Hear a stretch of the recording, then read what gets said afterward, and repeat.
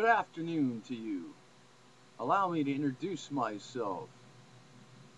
I am the Reverend Bishop Duke Dr. Robert L.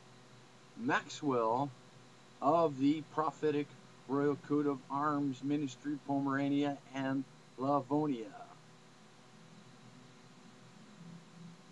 and Colonel of the Royal Guard.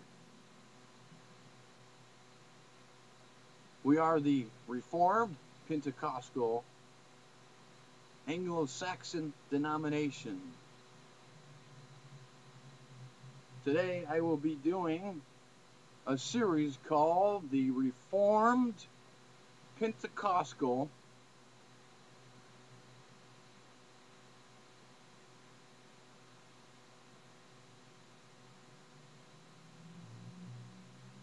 Anglo-Saxon Denomination Catechism series. In this series, I will be answering questions about the Bible and a little bit more in depth, so that you may have a better and deeper understanding of God's truth. This is required for all members. This is required for all those who want to become members of this ministry, and required of those who are going through the Baronet series, the ABCs of the Christian faith, without exception.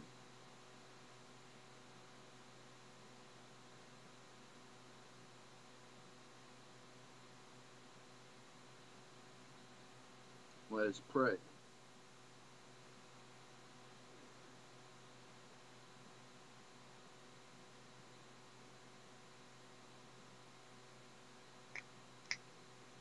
Dear Heavenly Father, dear Elia, dear Yahweh Adonai, we come before you and ask you to anoint us, fill us up with the Holy Spirit, empower us in the Lord and the power and might of the Lord. We put on the full armor of God. We ask you to fill us up with the Holy Spirit, empower us with the Holy Spirit. We ask in the Lord Yeshua Christos' name, through the power of Hagios Pluma. Grant us wisdom and knowledge on this series, and make my preaching and teaching acceptable to you, and let this message minister to the hearts and minds of those who need to be ministered by this message. We ask in the Lord Jesus Christ's name, through the power of the Holy Spirit. Amen. All right. What is the chief and the highest end of man? The answer is, my dear friends, man's chief and highest end is to glorify God and fully to enjoy Him forever.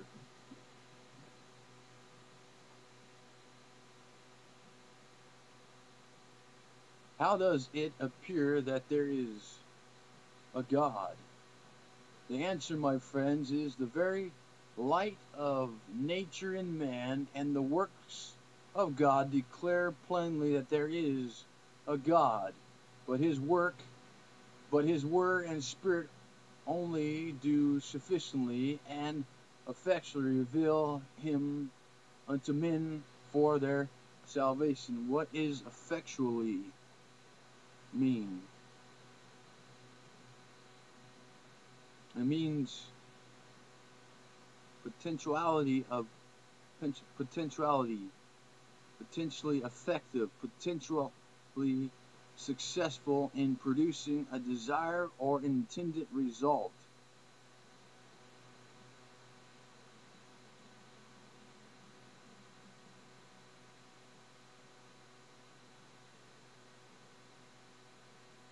What is the Word of God?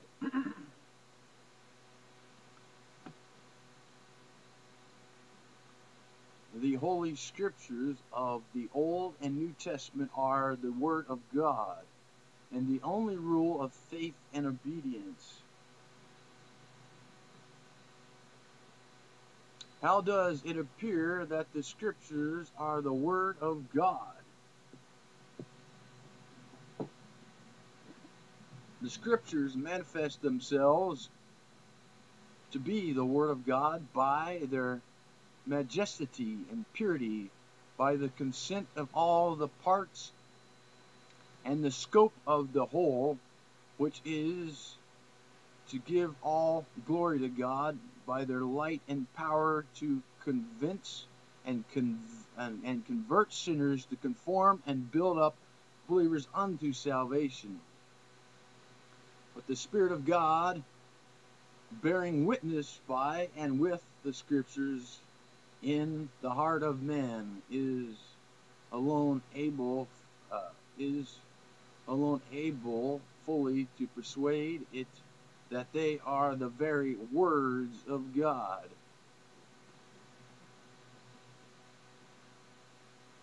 What do the Scriptures principally teach?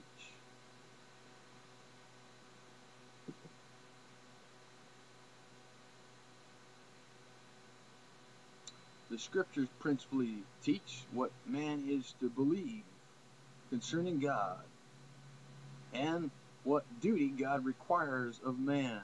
That is it. What do the Scriptures make known of God? The Scriptures make known what God is, the persons in the Godhead, His decrees, and the execution of His decrees. What is God?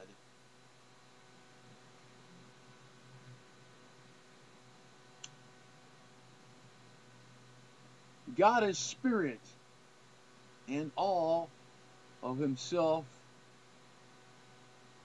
infinite in being, glory, blessedness, perfection, all-sufficient, eternal, unchangeable, incomprehensible, everywhere present, almighty, knowing all things, most wise, most holy, most just, most merciful and gracious, long-suffering, and abundant in goodness and truth. Are there more gods than one? There is but only one God, the living and true God. How many persons are there in the Godhead? There be three persons in the Godhead, the Father, the Son, and the Holy Spirit. And these three are one true, eternal God, the same in substance, equal in power and glory, although distinguished by their personal properties. What are their personal properties? What are the personal properties of the three persons in the Godhead? The answer, my friends, is this. It is proper to the Father to begat the Son, and the Son to begat of the Father, and the Holy Ghost to proceed from the Father, the Son, from all eternity. How does it appear that the Son and the Holy Spirit are God, equal with the Father? The Scriptures manifest that the Son and the Holy Spirit are God, equal with the Father, ascribing unto them such names, attributes, and works, and worship as are proper to God only. What are the decrees of God? What are the decrees of the Almighty? God's decrees are the wise, free, and holy act of the counsel of His will, whereby from all eternity He has, for His own glory, unchangeable, foreordained whatsoever comes to pass in time, especially concerning angels and men. What has God especially decreed concerning angels and men? God, by an eternal and immutable decree, out of His mere love, for the praise of His glorious grace, He manifests in due time, has elected some angels to glory, and in Christ has chosen some men to eternal life and the means thereof, and also according to his sovereign power and the unsearchable counsel of his own will, whereby he extends or withholds favor as he pleases, has passed by and foreordained the rest to dishonor and wrath, to be for their sin inflicted, to be for their sin inflicted to the praise of the glory of his justice.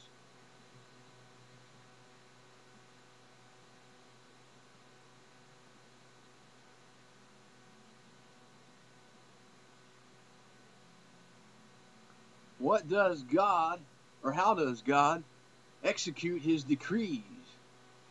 God executes his decrees in the work of creation and providence, according to his infallible foreknowledge and the free and immutable counsel of his own will. That's how he does it. What is the work of creation?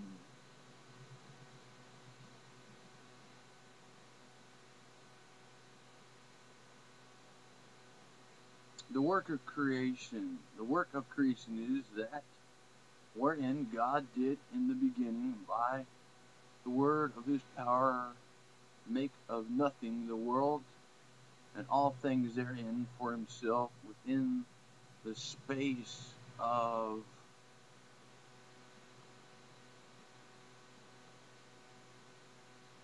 6 days, and all within the space of 6 days, and all very good. And those 6 days in the original language, the Hebrew, refers to a non-literal 1,000-year period of time.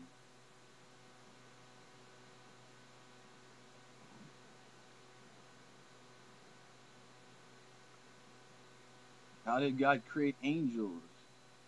God created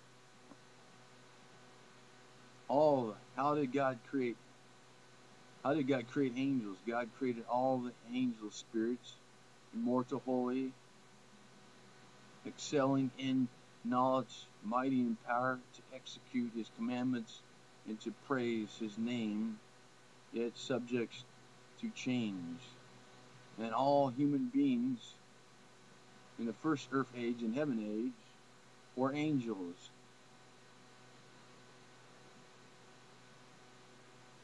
How did God create men?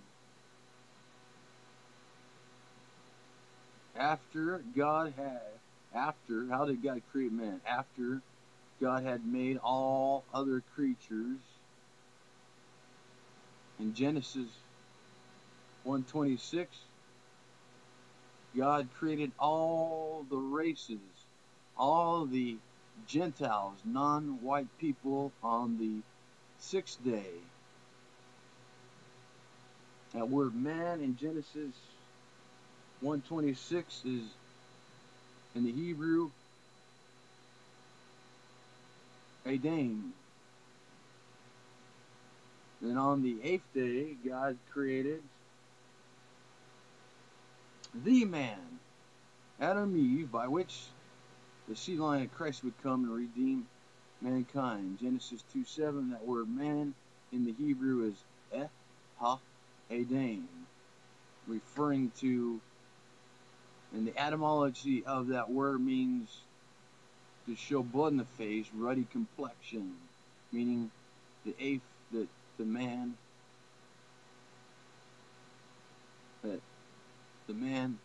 created on the 8th day was white.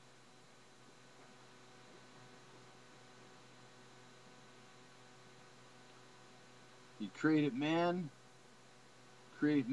male and female, formed the body of the men of the dust of the ground, and the woman of the rib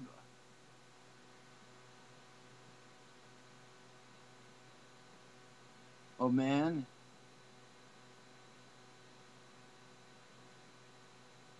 endued them with living and reasonable and immortal souls, made them after his own image in the knowledge,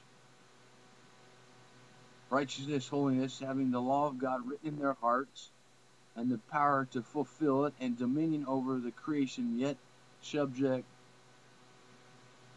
to fall.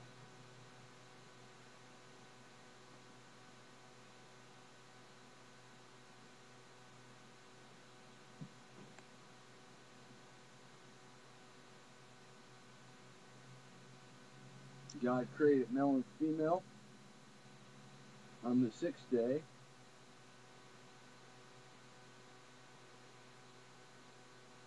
Non-white people, Gentiles, on the sixth day. That word man in Genesis 1:26 is Adam. And on the eighth day, God created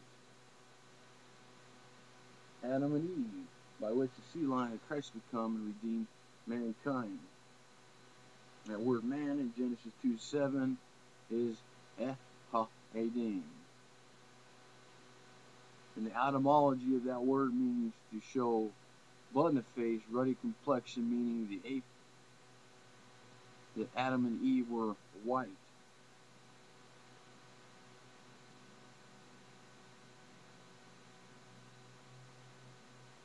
What are the works of God's providence? God's work of providence is most holy, wise, and powerful, preserving and governing all creatures, ordering them and all their actions to his own glory. What is God's providence towards the angels?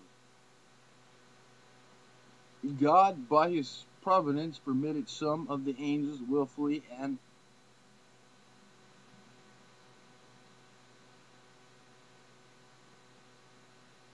irrecoverable to fall into sin and damnation, limiting and ordering that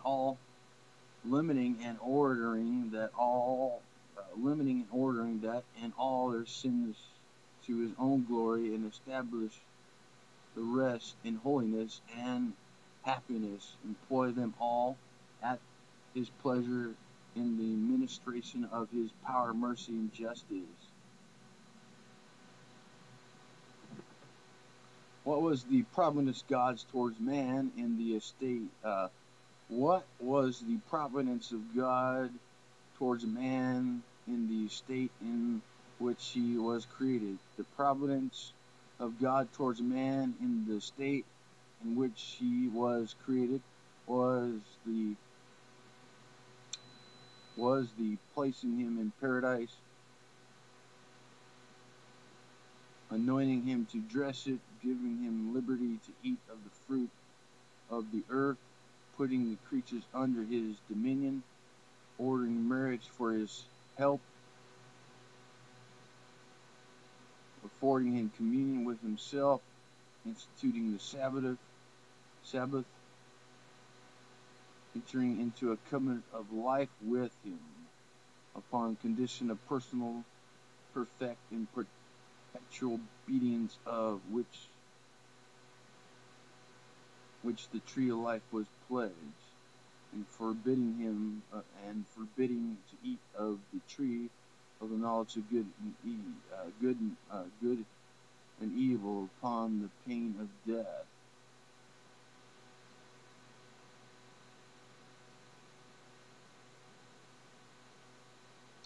Did man continue in that state wherein God at first created him?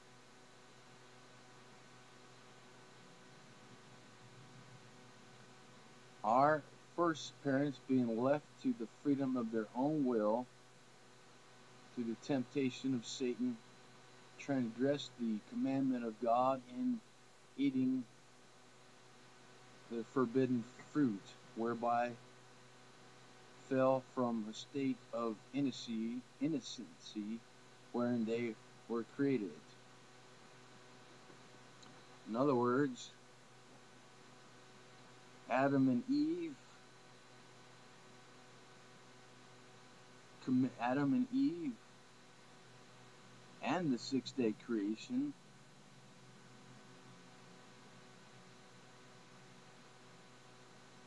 committed spiritual apostasy against God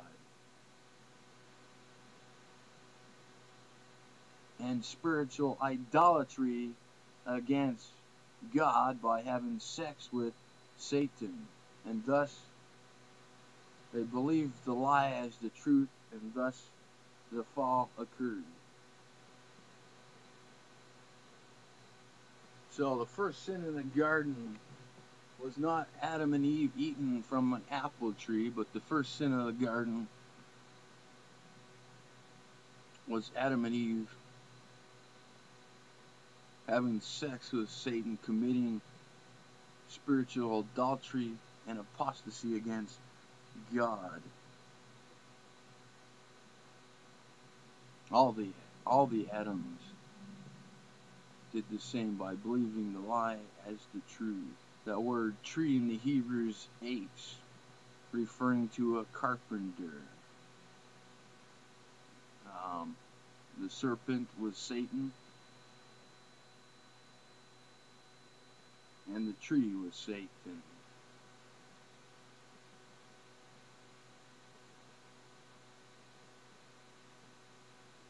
Did all mankind fall in this first transgression? The covenant being made with the Adams as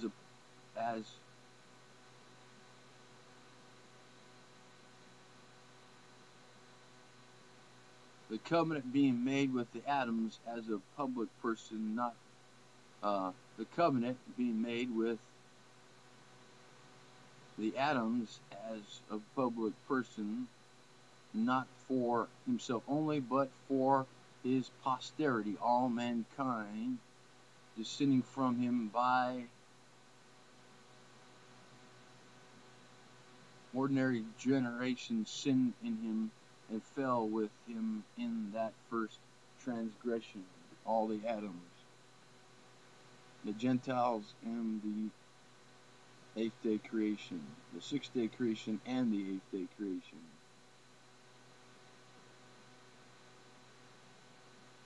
In what state did the fall bring mankind? The fall brought mankind into a state of sin and misery. What is sin? Sin is anything. Sin is any want or conformity unto or transgression of any law of God given as a rule to the reasonable creature.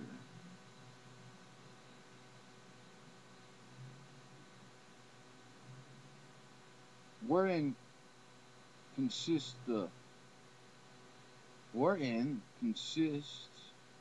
sinfulness of that state wherein man fell. The sinfulness of that state wherein men fell consists in the guilt of the Adam's first sin, the want of that righteousness wherein he was created, and the corruption of his nature whereby he is utterly deposed, disabled, made opposite unto all that is spiritually good, and wholly inclined to all evil, and that continuity which is commonly called the original sin, from which to proceed all actual transgressions.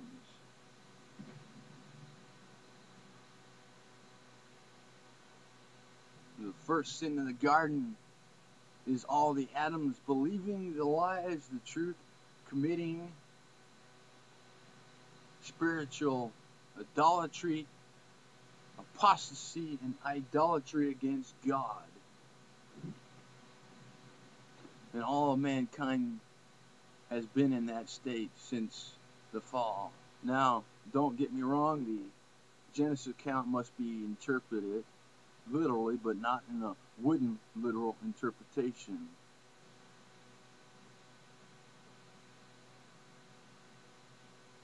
How is the original sin conveyed from our first parents unto their prosperity?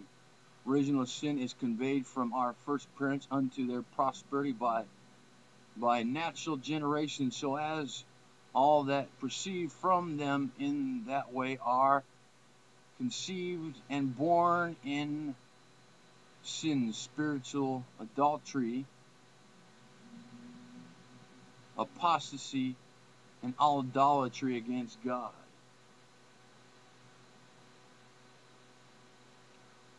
What misery did the fall bring upon mankind? The fall brought upon mankind the loss of communion with God, his displeasure and curses, so as we are by nature children of wrath, bond slaves to Satan, and justly liable to all punishment in this world and that which is to come. What are the punishments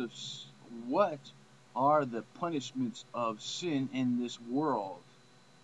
The punishment of sin in this world are either inward, as blindness of mind, a reprobate sense, strong delusions, hardness of heart, horror of conscience, vile affections, or outward, as the curse of God upon the creatures for our sakes, and all other evil that befalls us in our bodies, names, state, relationships, and employment, together with death itself.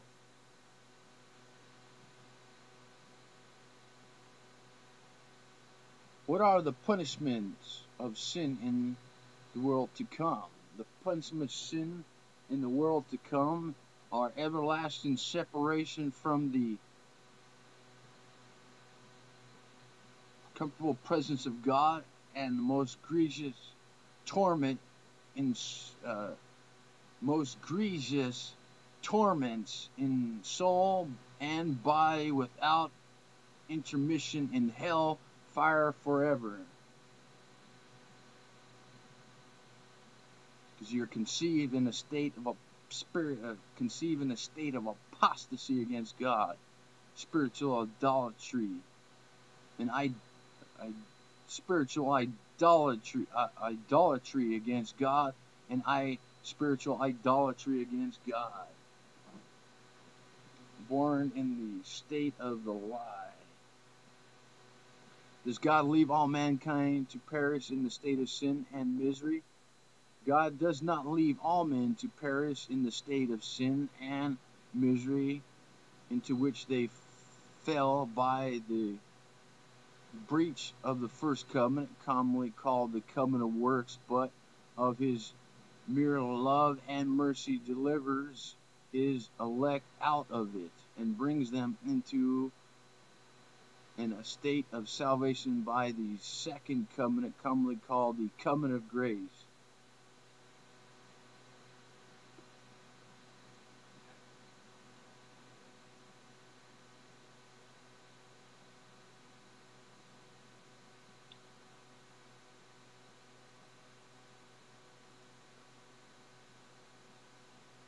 With whom was the covenant of grace made?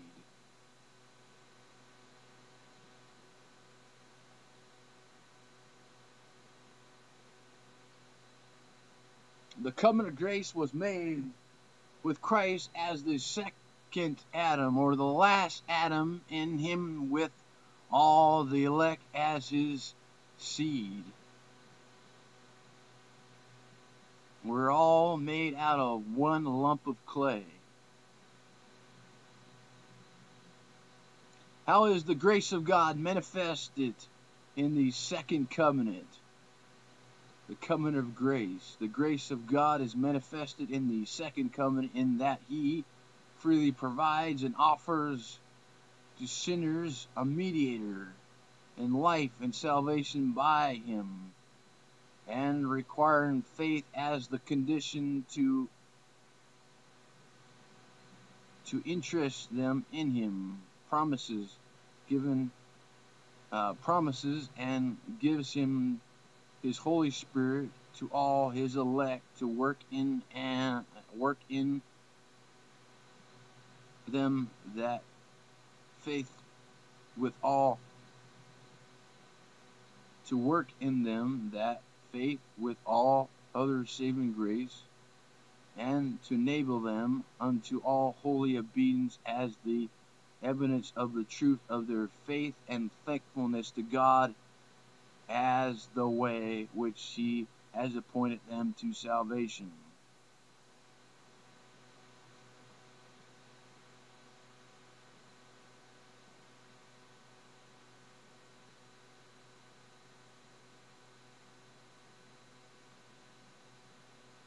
Was the covenant of grace always administered after one and the same manner?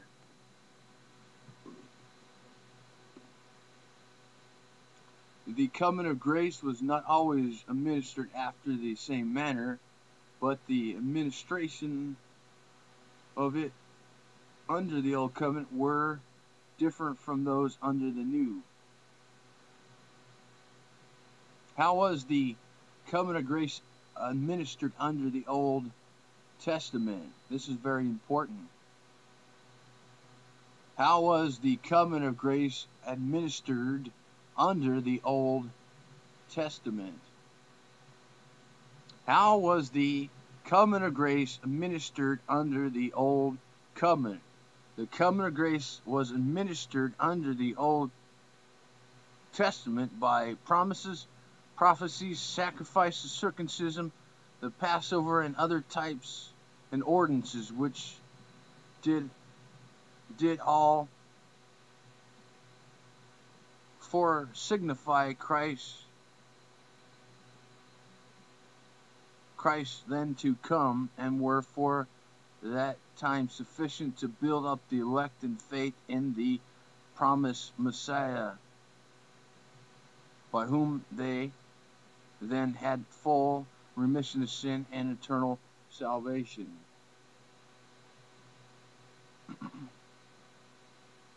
How is the covenant of grace administered under the New Testament?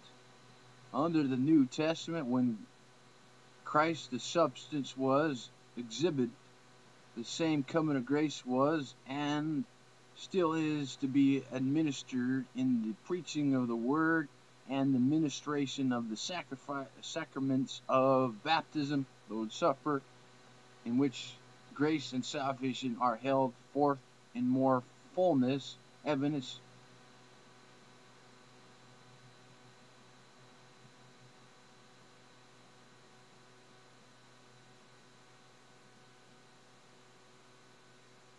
Efficiency to all nations. Who is the mediator of the covenant of grace?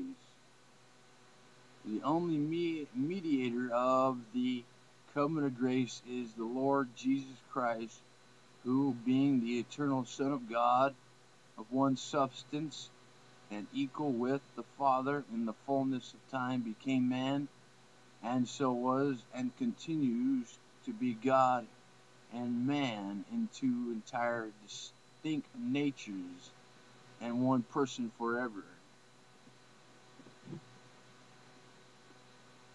How did Christ, being the Son, become man? This is very important. Christ, the Son of Man, became man by taking to himself a true body and reasonable soul, being conceived by the power of the Holy Spirit in the womb of the Virgin Mary, her substance born of her, yet without sin. Why was it a requisite that the mediator should be God? It was a requisite that the mediator should be God, that he might stain and keep the human nature from sinking under the infinite wrath of God and the power of death, given worthy and efficiency to his suffering, obedience, and intercession, and to satisfy God's justice, procure his favor, purchase a particular people, give his spirit to them, conquer all their enemies, and bring them to everlasting salvation. Why was it a requisite that the mediator should be a man? It was a requisite that the mediator should be a man, that he might advance our nature, perform obedience to the law, suffer and make intercession for us in our nature, have fellow feelings of our infirmities, that we might receive the adoption of sons, and have comfort and access with boldness unto the throne of the grace.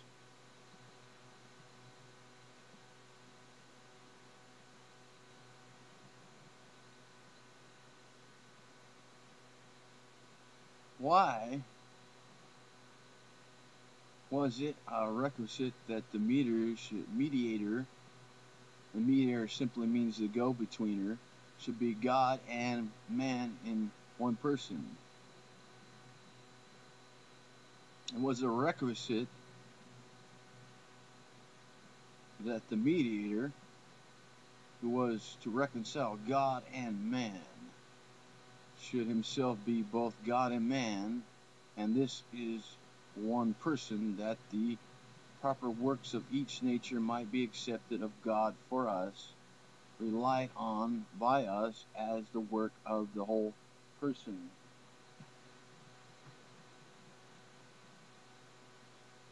Why was our mediator called Jesus? Our mediator was called Jesus because he saves his people from their sin, spiritual death, condemnation. Why was our mediator called Christ? Our mediator was called Christ because he was anointed with the Holy Spirit above measure, and so sits apart and fully furnishes with all authority and ability to execute the office of prophet, priest, and king of his church, and the estate both of humiliation and exaltation.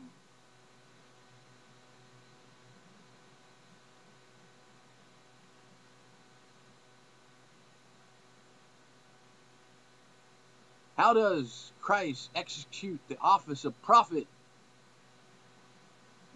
Christ executes the office of prophet in his revealing to the church in all ages by his spirit and word in divers way of administration the whole will of God in all things concerning their edification and salvation. Important to note that. How does Christ execute the office of priest? Answer: Christ executes the office of priest in his once offering himself a sacrifice without spot to God, to be a reconciliation for the sins of his people, and in making continual intercession for them. How does Christ execute the office of king? Glory, hallelujah.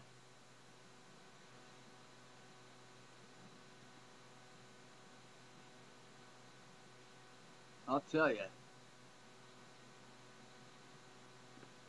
Christ executes the office of king in the calling out of the world people to himself, and giving them officers, laws,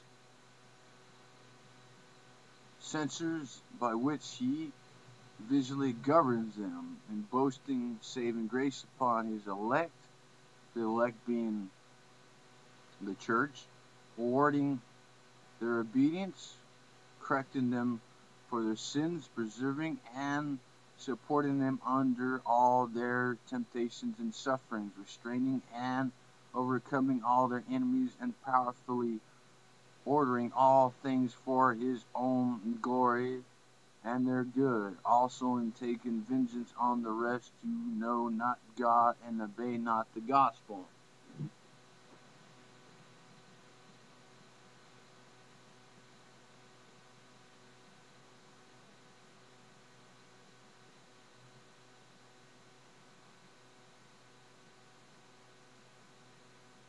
What was the state of Christ's humiliation? The state of Christ's humiliation was that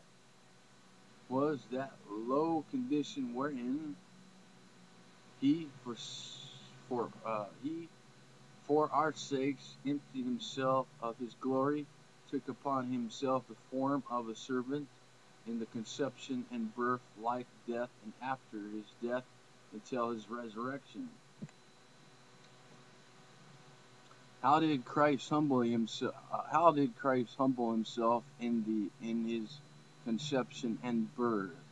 Christ humbled himself in his conception and birth, in that, being from all eternity, the Son of God in the bosom of the Father, he was pleased in the fullness of time to become the Son of Man, made of a woman of low estate, and to be born of her with divers circumstances of more than ordinary abasement. How did Christ humble himself in his life? Christ humbled himself in his life by subjecting himself to the law, which he perfectly fulfilled, and by conflicting with the indignations of the world, temptation of Satan, infirmity of his flesh, whether common to the nature of man, or particularly accompanying that his low condition.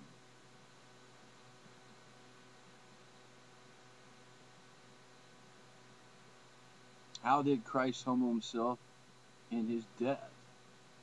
Christ humbled himself in his death, in that, having been betrayed by Judas, forsaken by the disciples, scorned and rejected by the world, condemned by Pilate, and tormented by his prosecutors, having also conflicted with the terror of death and the power of darkness, felt and bore the weight of God's wrath, he laid down his life an offering for sin, enduring the painful shame and curse, the death of the cross, and the curse of the death of the cross.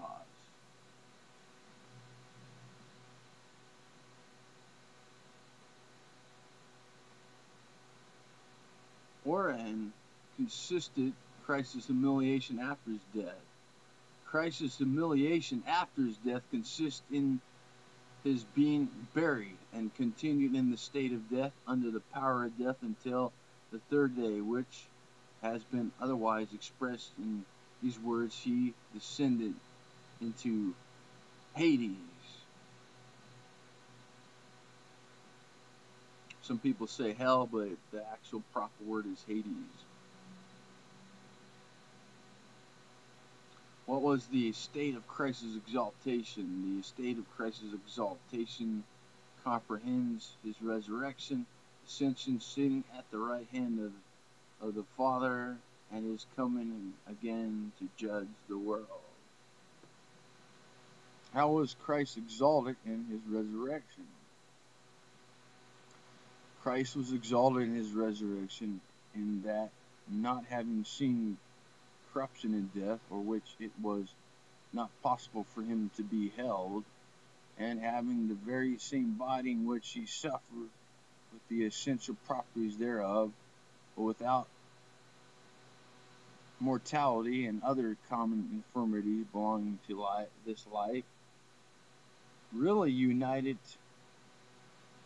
to his soul, he rose again from the dead the third day by his own power, whereby he declared himself to be the Son of God, to have satisfied divine justice, to have vanquished death, and him that had the power of it, and to be the Lord of quick and death, all which he did as a public person, the head of his church, for their justification, for quickening in grace, support against enemies,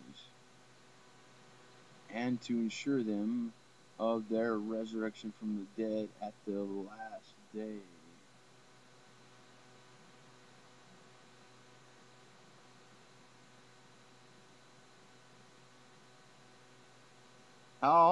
was Christ exalted in his ascension? Christ was exalted in his ascension in that, and after his resurrection often appeared unto and conversed with his apostles, speaking to them of things pertaining to the kingdom of God, and giving them commission to preach the gospel to all nations 40 days after his resurrection.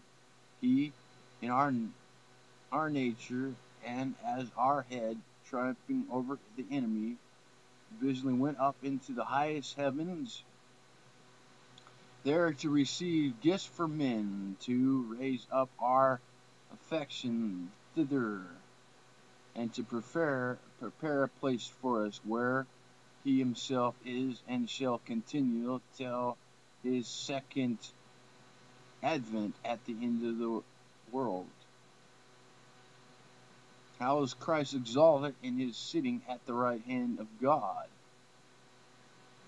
Christ is exalted in his sitting at the right hand of God, in that as God-man,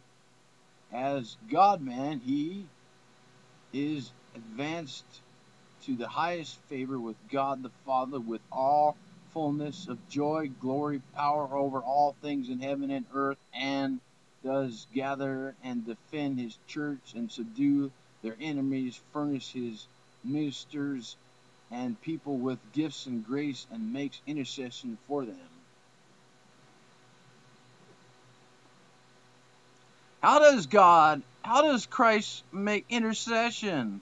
Christ makes intercession by his appearing in our nature continually before the Father in heaven, in the merits of his obedience and sacrifice on earth, declaring his will to have it apply to all believers, answering all accusations against them, and procuring for them a quiet conscience, notwithstanding daily failings, access with boldness to the throne of grace and acceptance of their persons and service.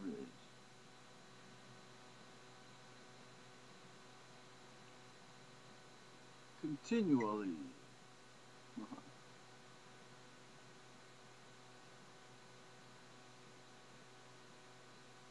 How is Christ to be exalted in his second advent, again to judge the world?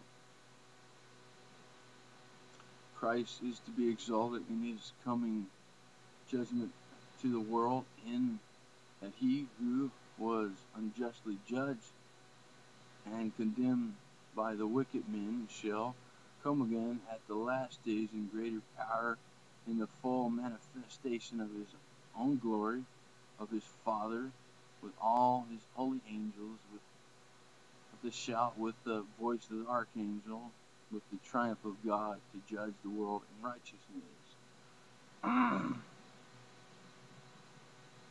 What benefits has Christ procured by his meditation?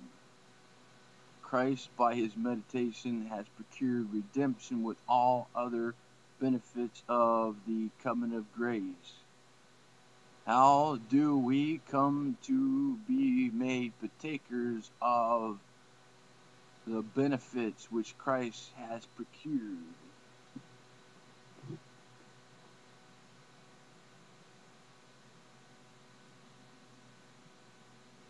We are made partakers of the benefits which Christ has procured by the application of them unto us, which is the work especially of God the Holy Spirit, who are made partakers of redemption through Christ. Redemption is certainly applied and effectually communicated to all those for whom Christ has purchased it, who are in time by the Holy Ghost enabled to believe in Christ according to the gospel.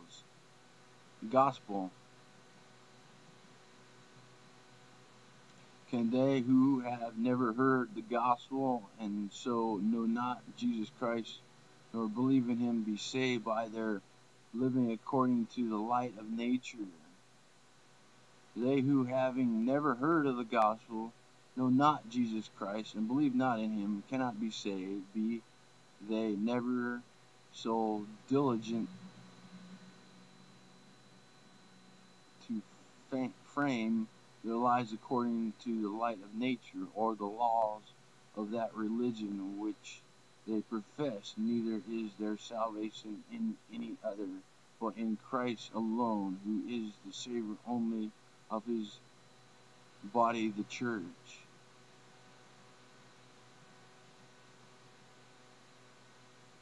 Are all they saved who hear the gospel and live in the church? All that hear the gospel and live in the visible church are not saved, but they only who are true members of the church, members of the church invisible. What is the invisible church? The invisible church is a society made up of all such as in all ages and places of the world do profess the true religion and are children. What are the special privileges of a visible church? The visible church has the privilege of being under God's special care and government, of being protected and preserved in all ages, notwithstanding the opposition of all enemies, and of enjoying the communion of the saints, the ordinary means of salvation, and offer of grace by Christ to all the members of it in the ministry of the gospel, testifying that whosoever believes in him shall be saved, excluding none that will come unto him.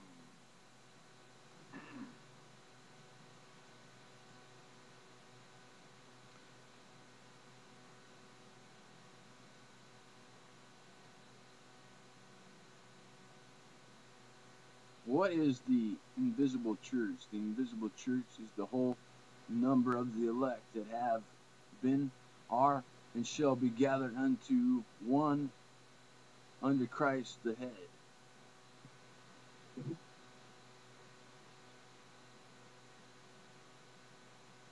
What special benefits do the members of the invisible church enjoy by Christ? The members of the invisible church by Christ enjoy union and communion with him in grace and glory.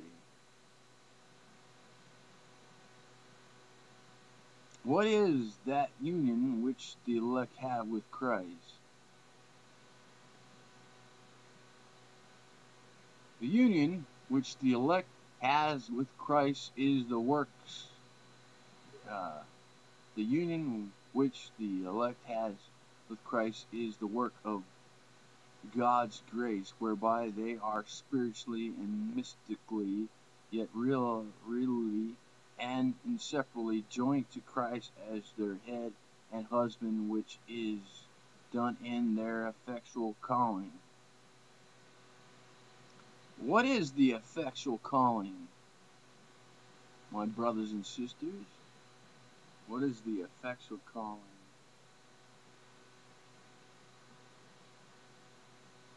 Effectual calling is the work of God's almighty power and grace, whereby, out of his free and special love to his elect, and from nothing in them moving him thereunto, he does,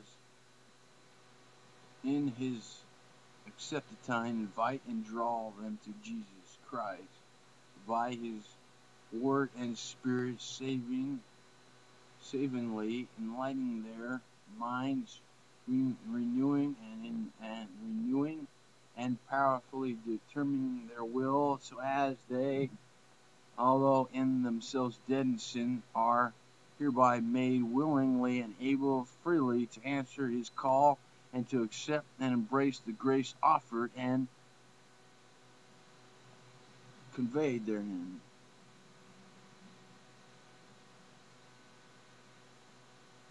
Are the elect only effectually called?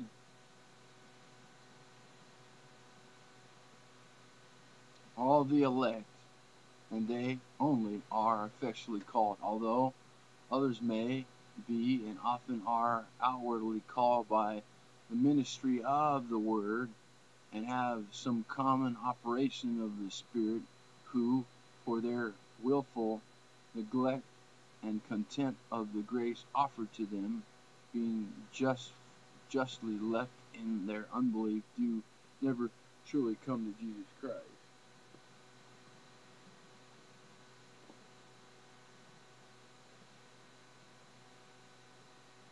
What is the communion and grace which the members of the invisible church have with Christ? The communion and grace which the members of the invisible church have with Christ is their partaking of the virtue of his meditation in the justification, adoption, sanctification, and whatsoever else in this life manifests their union with him.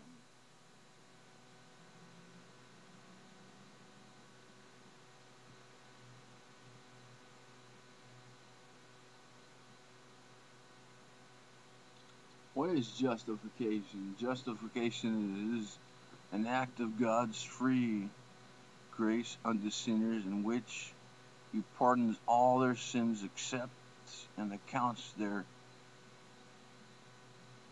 person righteous in his sight, not for anything wrought in them or done by them, but only for the perfect obedience of full satisfaction of Christ by God, imputed to them and received by faith alone. How is justification an act of God's free grace? Although Christ, by his obedience and death, did make a proper, real, and full satisfaction to God's justice in the behalf of them that are justified, inasmuch as God accepts the satisfaction from a surety which he might have demanded of them, and did provide this surety, his only Son, imputing his righteousness to them, and requiring nothing of them for their justification but faith, which also is his gift. Their justification is the then free grace. What is justifying faith?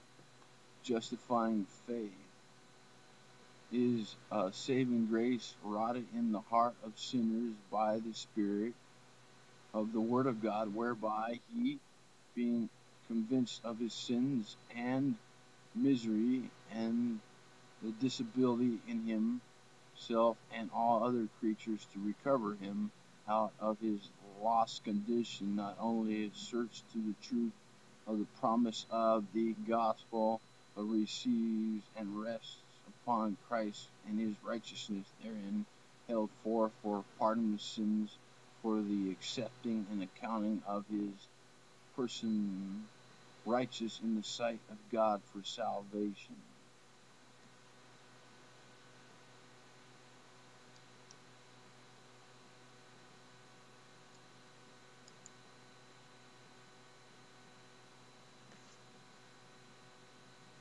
What does rot mean? That's an important theological term that we must deal with.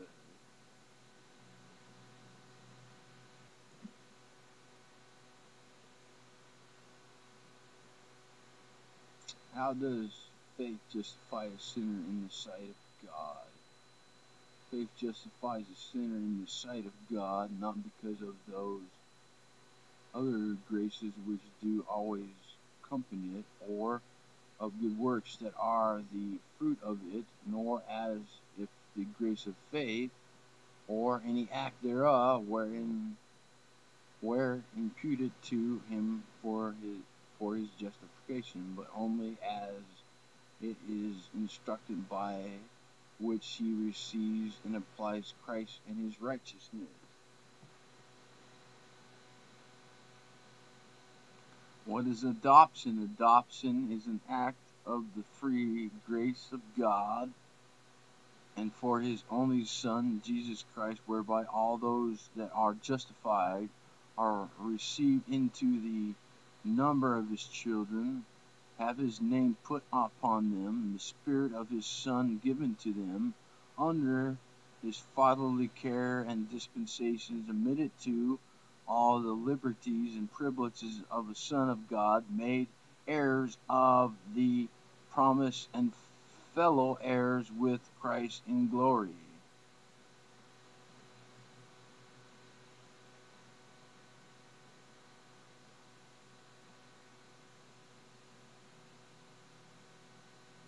What is sanctification? Sanctification is a work of God's grace, whereby they whom God has before the foundation of the world, I mean the first earth age and heaven age, chosen to be holy, are in time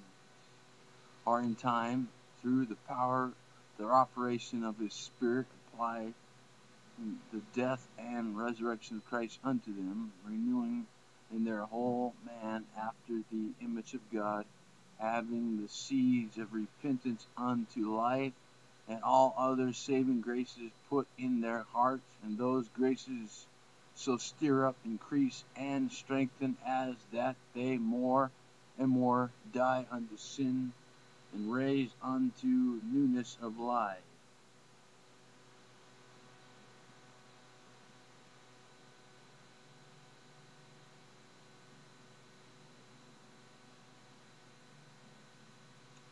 What is repentance unto life? Repentance unto life is a saving grace wrought in the heart of a sinner by the Spirit and the Word of God, whereby out of the sight and sense not only of the danger, but also of the filthiness and hideousness of his sins, and upon the apprehension of God's mercy in Christ, and such as are penitent, he so grieves for and hates sin, as that he turns from them all to God, proposing and endeavoring constantly to walk with him in all the ways of new obedience. Complete moral U-turn from the road of life. Wherein do justification and sanctification differ? Although sanctification be inseparably joined with justification, yet they differ in that God in justification imputes righteousness of Christ. In sanctification, his Spirit infuses grace, enables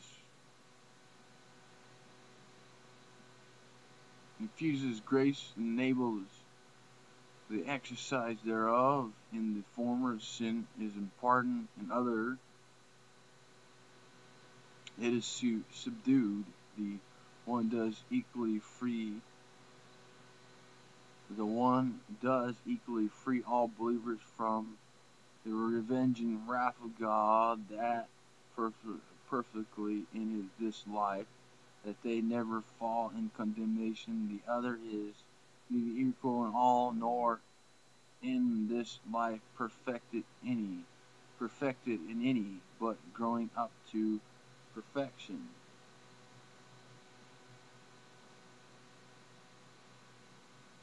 Whence arises the imperfection of Satan in believers? The imperfection of sanctification in believers arises from the remnant of sin abiding in every part of them, and the perpetual lusting of the flesh against the Spirit, whereby they are often foiled with temptation, and fall into many sins, are hindered in all their spiritual services, and their best work are imperfect and defiled in the sight of God.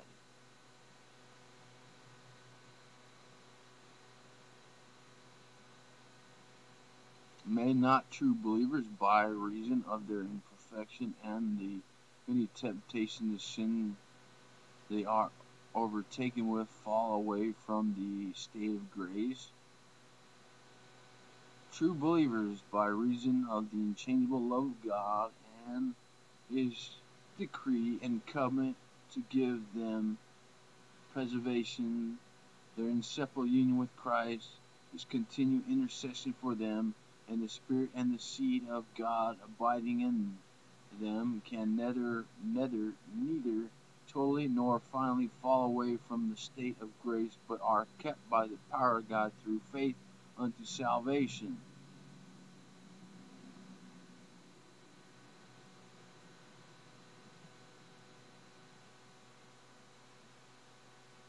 Can true believers be infallibly assured that they are in the state of grace and that they shall preserve therein unto salvation?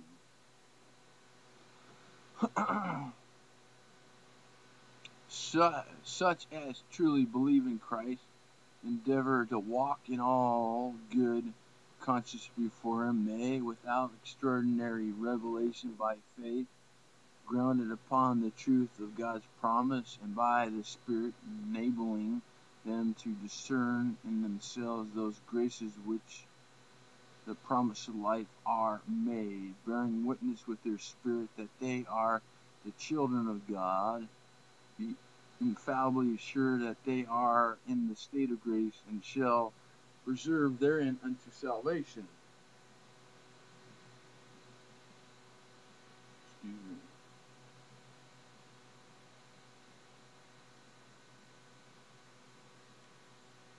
Are all true believers at all times assured of their present being in the state of grace and that they shall be saved?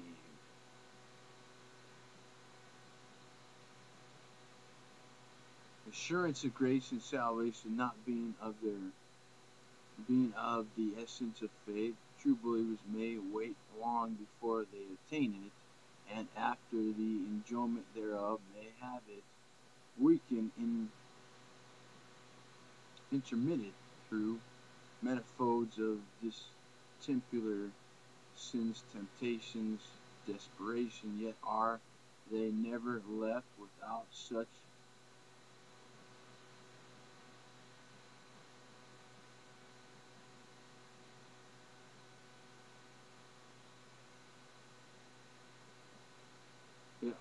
dissertation, yet are they never left without such perseverance and support of the Spirit of God as keeps them from sinking into utter despair.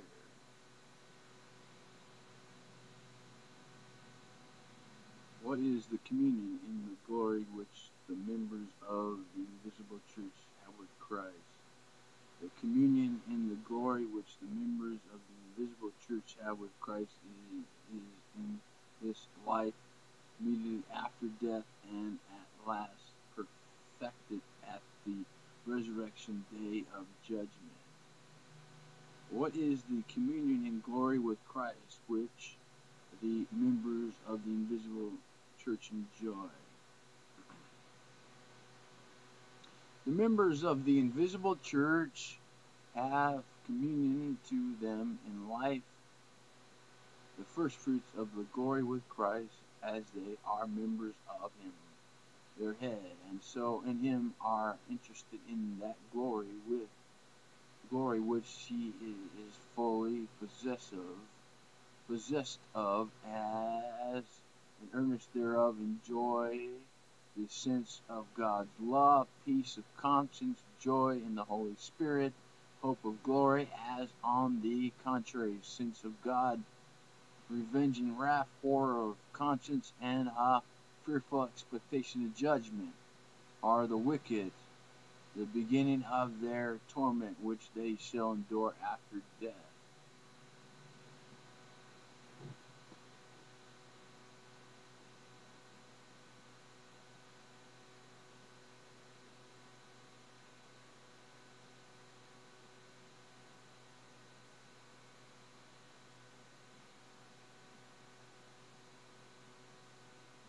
Shall all men die, death being threatened as the wages of sin, to point unto all men once to die, for all that have sinned. Death being the wages of sin, why are the righteous delivered from death, seeing all their sins are forgiven in Christ? The righteous shall be delivered from death itself at the last day, and even in death are delivered from the sting and curse of it, so that although they die, is out it is out of God's love to free them perfectly from sin and misery, and to make them capable of further communion with Christ in glory, which they then enter upon. What is the communion in glory with Christ, which the members of the invisible church enjoy immediately after death?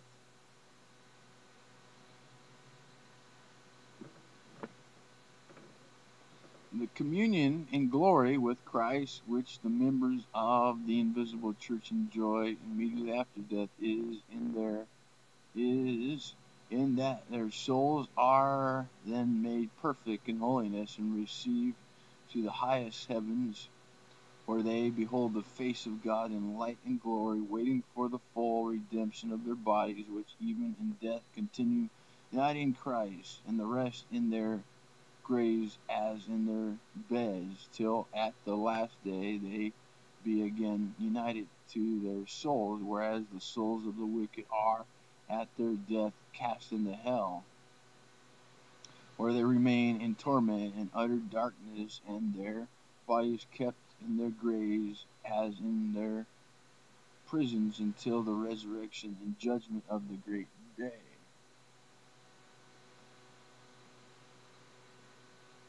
What are we to believe concerning the resurrection?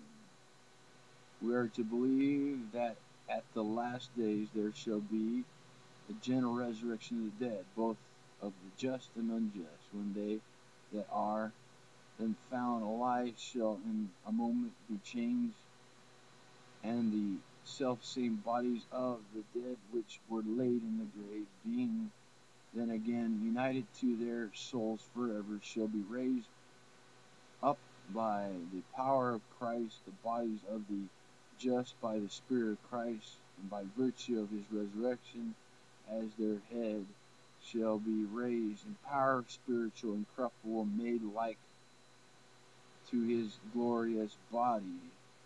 And the bodies of the wicked shall be raised up in dishonor by him as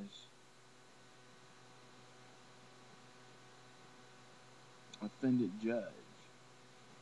What shall immediately fall after the resurrection? Immediately after the resurrection shall follow the general and final judgment of angels and men, in the day and hour whereof no man knows, that all may watch and pray, be ever ready for the second advent of the Lord.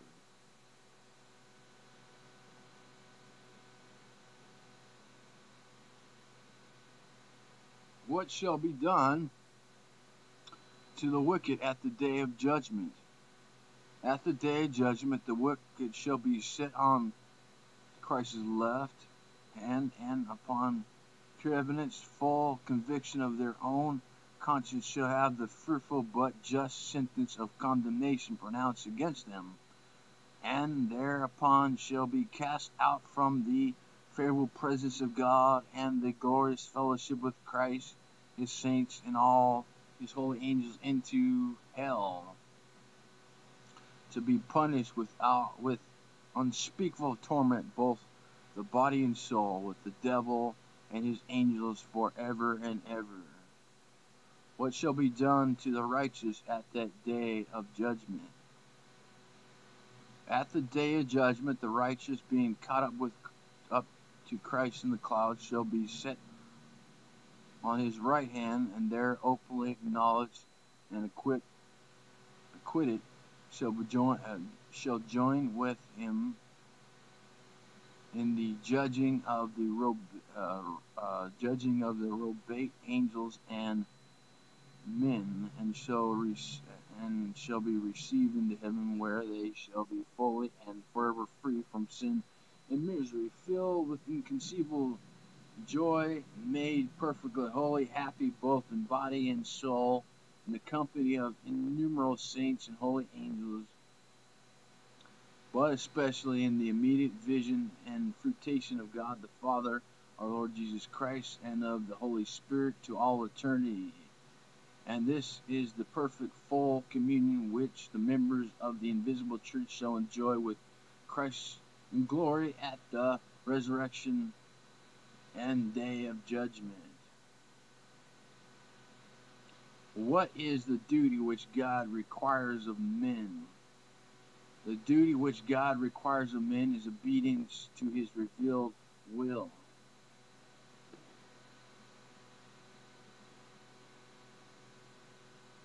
What did God at first reveal unto man as the rule of his obedience?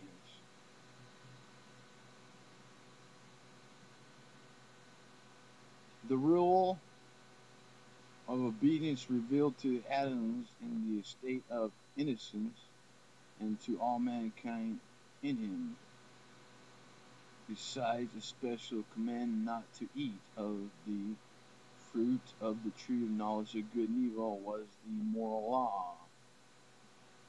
What is the moral law? The moral law is the declaration of the will of God to mankind, directing and binding everyone to personal, professional conformity and obedience unto, in the frame and disposition of the whole man, soul, body, in the performance of all those duties of holiness and righteousness which he owes to God and man, promising life unto the fulfilling and threatening death unto the upon the breach of it.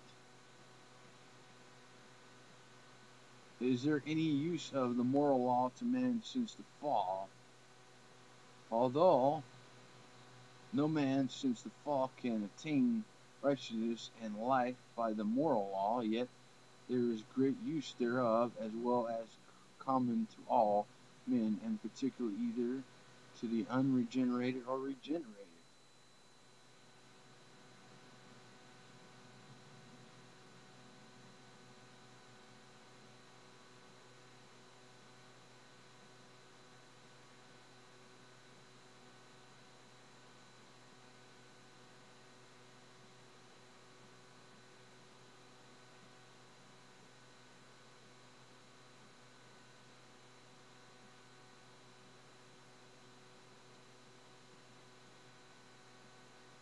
Of what use is the moral law to all men? The moral law is of use to all men to inform them of the holy nature and will of God, and their duty, binding them to walk accordingly, to convince them of their disability to keep it, and of the sinful pollution of their nature, heart, and lives, to humble them in the sense of their sins, misery, and thereby help them to a clearer sight of the need they have of Christ and of the perfection of his obedience. What particular use is there of the moral law to the unregenerated? The moral law is of use to the unregenerated man to waken their conscience to flee from the wrath to come, to drive them to Christ, or upon their continue in the state and way of sin, to leave them inexcusable and under the curse thereof.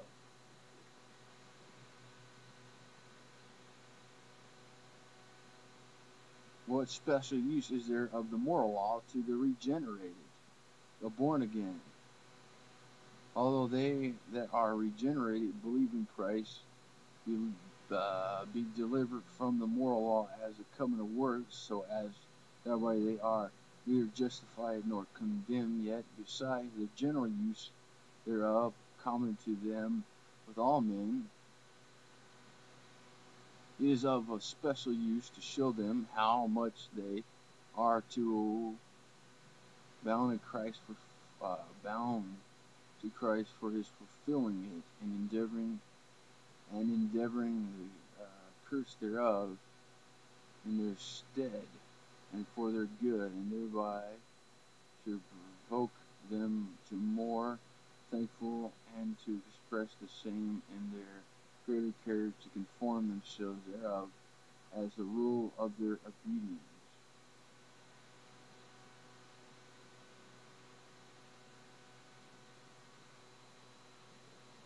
All right, man.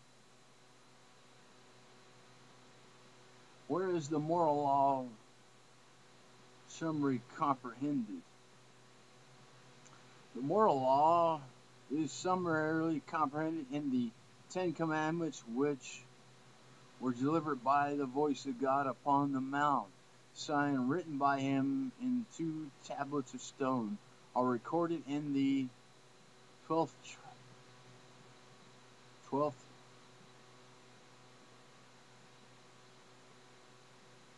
chapter of Exodus. The 4 first commandments containing our duty to God, and the other 6 are duty to man. The 20th chapter of Exodus. I apologize. What are to be sure for the right understanding of the Ten Commandments? The right understanding of the commandments, these rules are to be observed. The law is perfect and binds everyone to full conformity conformity in the whole man unto righteousness thereof, and unto entire obedience forever, so as to require the utmost perfection of every duty, and to forbid the least degree of ever sinning, degree of every sin, that it is spiritual, and so reaches the understanding, will, affection, and all other powers of the soul, as well as words, work, gestures, that one and the same thing is divers respect is required or forbidden. Several commandments that, as where a duty is commanded, the contrary sin is forbidden, and where sin is forbidden, the contrary duty is commanded. So where promise is annexed, the contrary threatening is included, and where threatening is annexed, the contrary promise is included. That God forbids is at no time to be done. What commands always our duty, and yet every particular duty is not to be done at all times. That under one sin or duty, all of the same kind are forbidden or commanded, together with all the cause, means, occasions, appearance thereof, and provocation thereunto. What is forbidden or commanded to ourselves, we are bound according to our place to endeavor that it may be voided or performed by others according to the duty of their place. That in what is commanded to others, we are bound according to our place and calling to be helpful to them, and to take heed of particular with other in what is forbidden them. And the civil law we are to obey.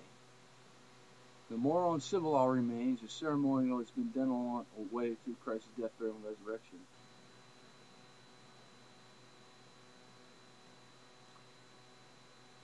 What special things are we to consider in the Ten Commandments? We are to consider in the Ten Commandments the preface, the substance of the commandment themselves, and several reasons annexed to some of them, the more to enforce them. What is the preface to the Ten Commandments?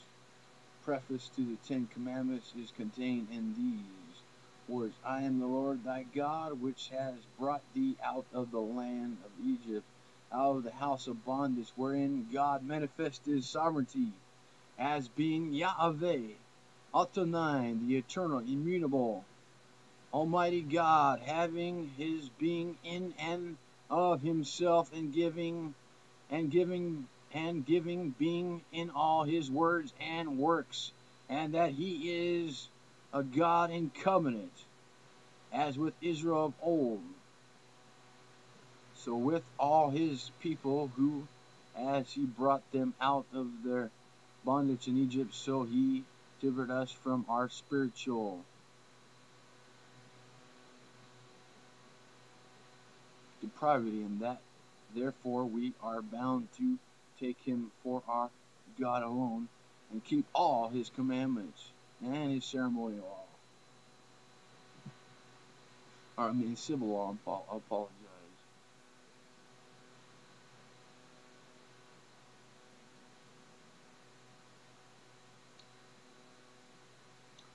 What is the sum of the four commandments which contain our duty to God? Do you know you got duties for God?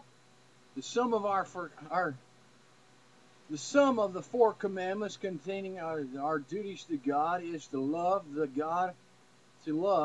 Lord our God with all our hearts, with all our soul, and with all our strength, with all our mind. Which is the first commandment? The first commandment is, thou shalt not have any other gods before me. What are the duties required in the first commandment? The duties required in the first commandment are the knowing and acknowledging of God to be the only true God, our God, and to worship and glorify him according by thinking, meditating, remembering, highly esteeming, honoring, adoring, choosing, loving, desiring, fearing of him, believing him, trusting, hoping, delighting, rejoicing him, being zealous for him, calling upon him, giving all praise and thanks, yielding all obedience and submission to him with the whole man, being careful in all things to please him, and sorrowful when he is offended, and walking humbly with him. Are you doing that, man? And I might add,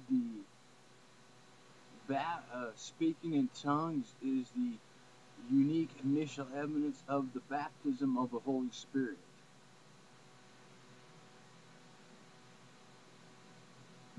What are the sins forbidden in the first commandment? The sins forbidden in the first commandment are atheism, and denying or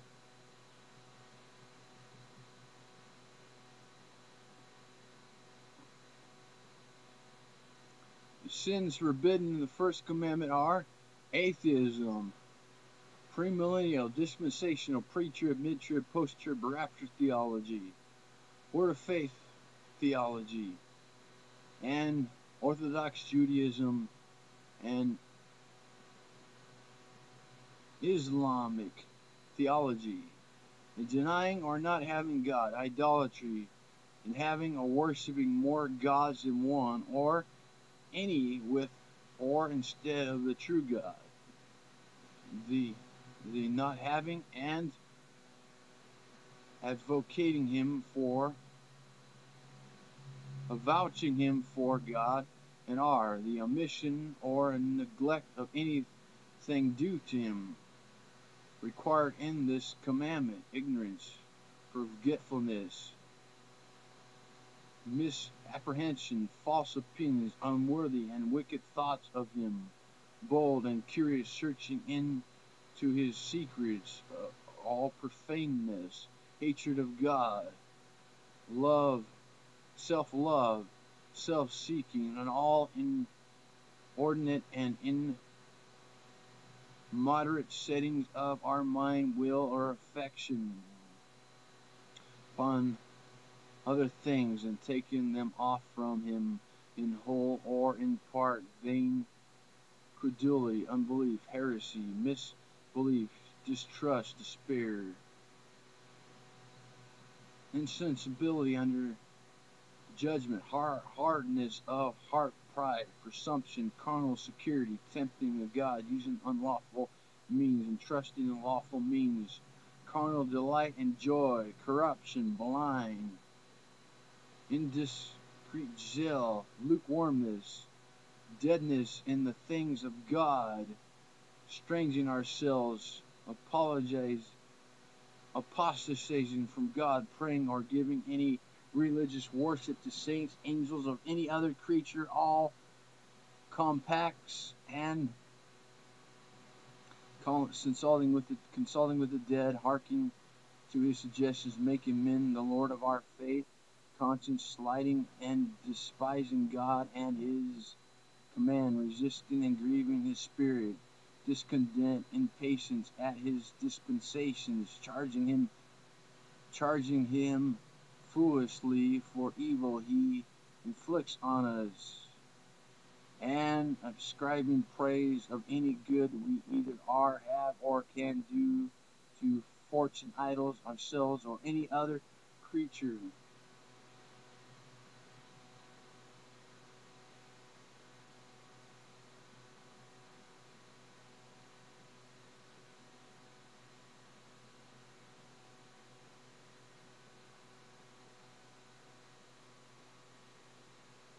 And communism, socialism, all that kind of stuff could fall in there too.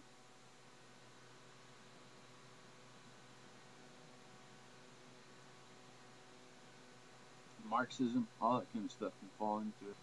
Now these things are important. You need to understand this. Because this is what the Word of God teaches. What are we specially taught by these words before me in the first commandment? These words before me are before my face, and the first commandment teaches us that God sees all things, takes special notice of it. Notice and is much displeased with the sin of having any other God, so that it may be an argument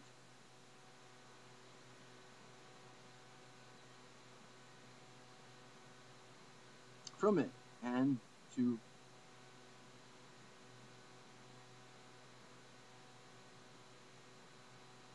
aggravate it as a most impudent provocation, also to persuade us to do as in his sight whatever we do in the service, which is the second commandment. Second commandment is, thou shalt not make unto thee any graven image of likeness of any that is in heaven above, or that is in the earth beneath, or that is in the water under the earth. Thou shalt not bow down thyself to them, or serve them, for I am the Lord thy God, am a jealous God, visiting iniquities of the father upon the children unto the third and fourth generation of them that hate me, showing mercy unto thousands of them that love me and keep my commandments. So what does that include? That includes philosophical. What does that include? That includes philosophical naturalism. That includes Darwinism. That includes evolution, atheism. That includes premillennial, dispensational, pre-trib, mid-trib, post-trib, rapture theology. That includes Word of Faith theology. That includes Orthodox Judaism. That includes Islam. Because they all bow down and worship the creature rather than the creator.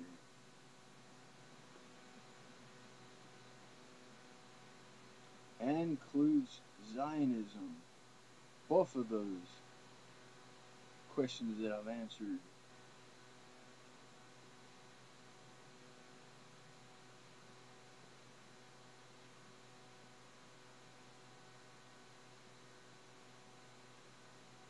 What are the duties required in the second commandment? The duties required in the second commandment are the receiving, observing, and keeping pure, entire, all such religious worship and ordinance as God has instituted in His Word, particularly prayer and thanksgiving in the name of Christ, the reading, preaching, and hearing of the Word, the administration and receiving the sacraments, church, government, discipline, the ministry and maintenance thereof, religious fasting, swearing by the name of God, vowing unto Him, as also the disapproving, detesting, opposing all false worship, and according to each one's place and calling, removing it and all momentous idolatry.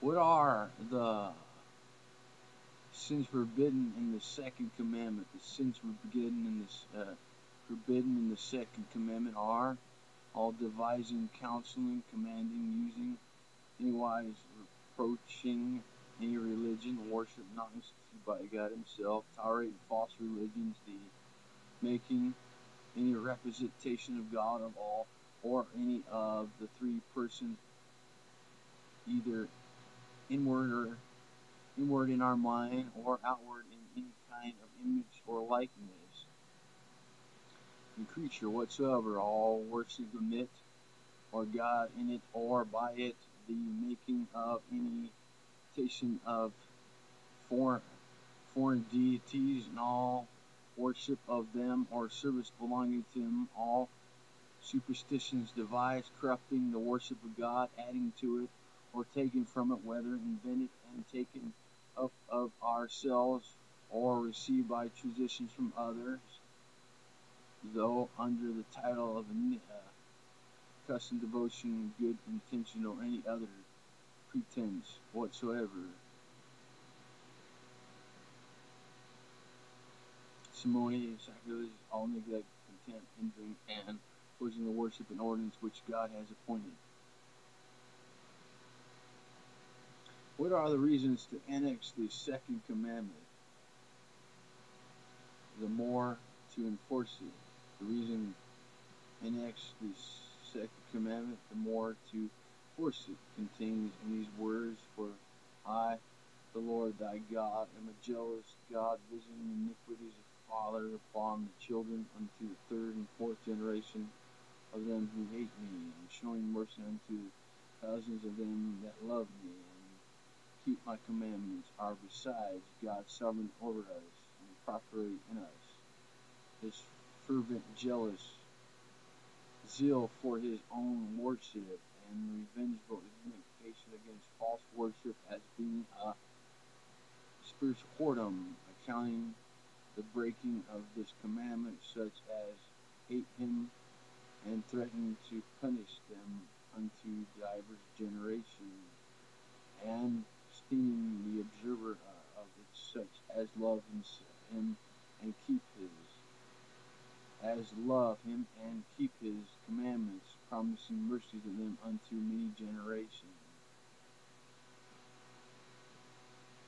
What is the third commandment? Thou shalt not take the name of the Lord thy God in vain. For the Lord will not hold him guiltless that take his name in vain.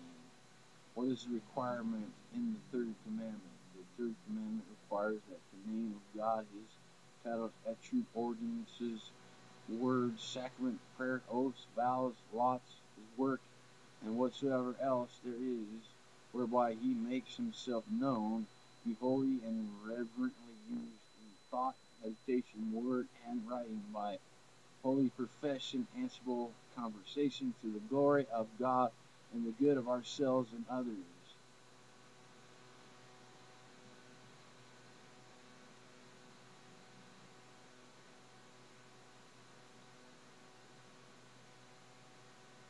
What are the sins forbidden in the third commandment? The sins forbidden in the third commandment are the not using God's name as required, and the abuse of it in ignorance, vain, irrelevance, profane, superstition, or wicked mentioning, or otherwise using titles, attributes, ordinances, work by blaspheming, perjury, all sinful cursing, oaths, vows, lots, violating our oath and vows if lawful, and fulfilling them all if things unlawful, murmuring and quarreling,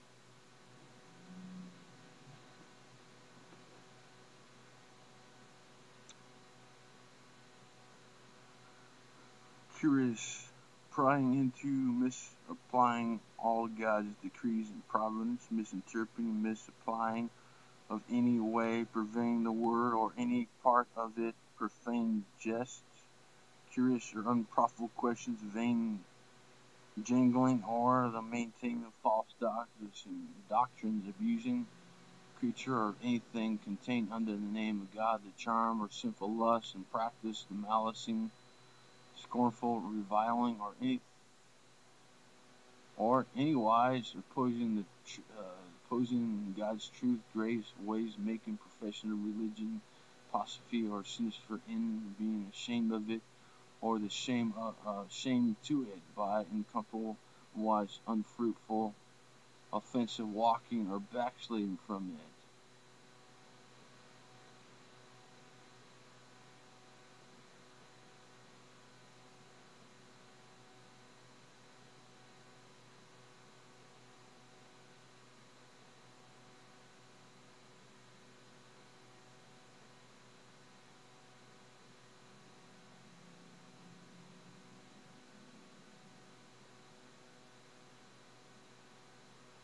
Is any man able to perfectly keep the commandments of God?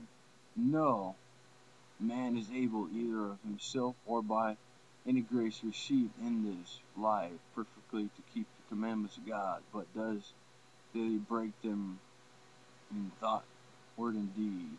Are all transgressions of the law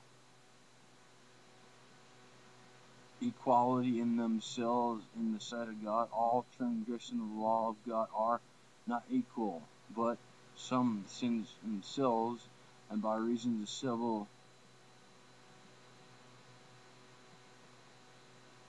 obligations are more in the sight than others. What are those obligations that make some sins more than others? Sins receive their aggravations from the person offending is they be riper of age, greater in experience of grace, minute for the profession, gifts, place, office, guides to others, and whose example is likely to be followed by others. From the parties offended, if immediately against God, is a tribute and worship against Christ and His grace, the Holy Spirit, witness working against superiors, men of intimacy, intimacy, and such as we stand especially and engage unto against any of the saints, particular weak brethren, the souls of them, or any other, and the common good of all or many, from the nature and the quality of the offense, if it be against the expression of the letter of the law, break many commandments contained in many sins, if not only conceived in the heart, but breaks forth in word and action, scandalize others amidst of no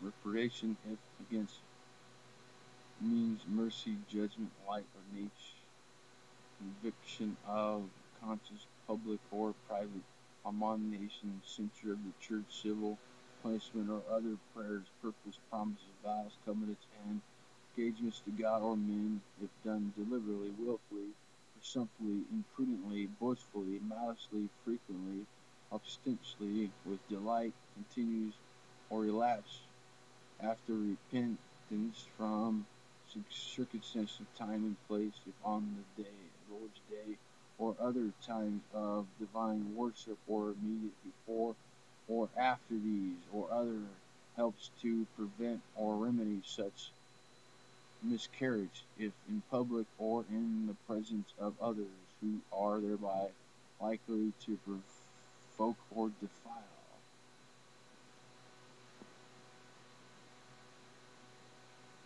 What does every sin deserve at the hand of God?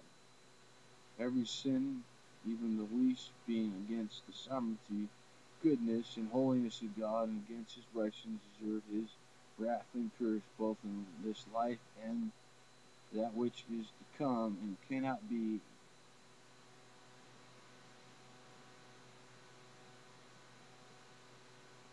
speeded but by the blood of Christ. What does God require of us that we may escape His wrath and curse due to us by reason of the transgression of the law, that we may escape the wrath and curse of God due to us by reason of the transgression of the law. Requires us to repent towards God and faith towards our Lord Jesus Christ, and diligent use of the outward means whereby Christ communicates to us the benefits of his meditation.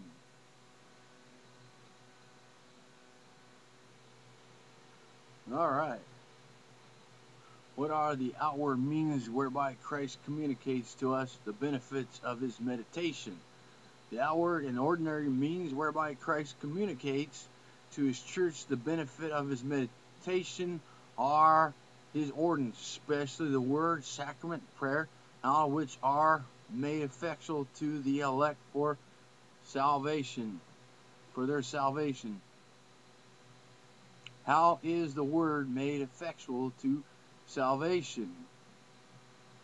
The Spirit of God makes ready, but especially the preaching of the word, effectual means of enlightening, convincing, and humbling sinners, of driving them out of themselves, drawing them unto Christ, of conformity them to his image, subduing them to his will, of strengthening them against temptation, corruption, or of building them up in grace, establishing their heart in holiness, and comfort through faith unto salvation.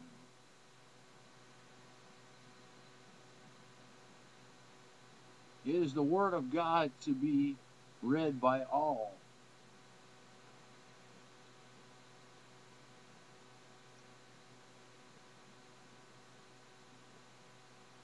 Although all are not to be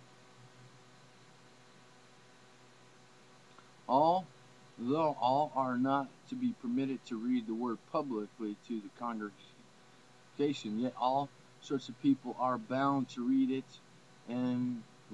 apart by themselves and with their families, to which in Holy Scriptures are to be translated out of the original into the vulgar language of your kind. How is the Word of God to be read? The Holy Scriptures are to be read with a high and reverent esteem of them, with a firm persuasion that they are the very words of God, and that He only can enable us to understand them, with desire to know, believe, and obey the will of God revealed in them, with diligence, attention to the matters and scope of them, with meditation, application, self-denial, and prayer. By whom is the word of God to be preached? The word of God is to be preached only by such as are sufficiently gifted. By whom is the word of God to be preached? The word of God is to be preached only by such as are sufficiently gifted, also duly approved and called to the office. How is the word of God to be preached? By those that are called thereunto. They that are called to labor in the ministry of the word are to preach sound doctrine diligently, in season and out of season, plainly, not in enticing words of man's wisdom, but in the demonstration of the Spirit and power, faithfully making known the whole counsel of God, wisely applying themselves to the necessary capacities of hearing, zealously, with a fervent love to God and the souls of his people, sincerely aiming at his glory, and their conversation, edification, and salvation.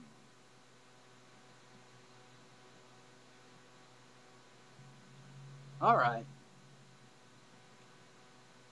What is required of those that hear the word preached? It is required of those that hear the word preached that they tend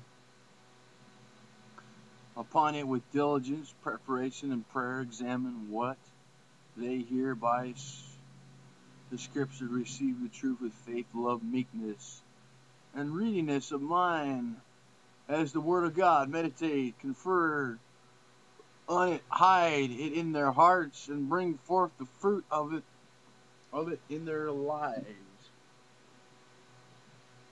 How do the sacraments become effectual means of salvation? The sacraments become effectual means of salvation not by any power in themselves or by virtue derived from the pity or intention of him by whom they are ministered, but only by the working of the Holy Spirit and the blessings of Christ by whom they are instituted. What is sacrament? A sacrament is a holy ordinance instituted by Christ in his church, signifying, seal, and exhibit unto those that are within the covenant of grace the benefits of his meditation, the strength and increase in their faith, and all other graces obligated them to obedience, to testify and cherish their love and communion of one with another, and to distinguish them from those that are without.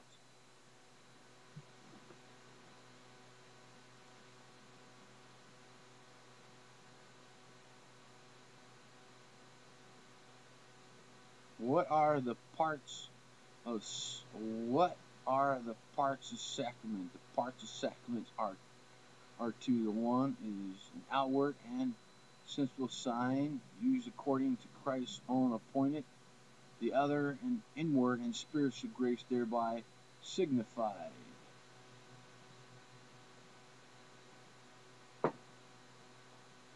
How many sacraments has Christ instituted in his church under the New Testament? Under the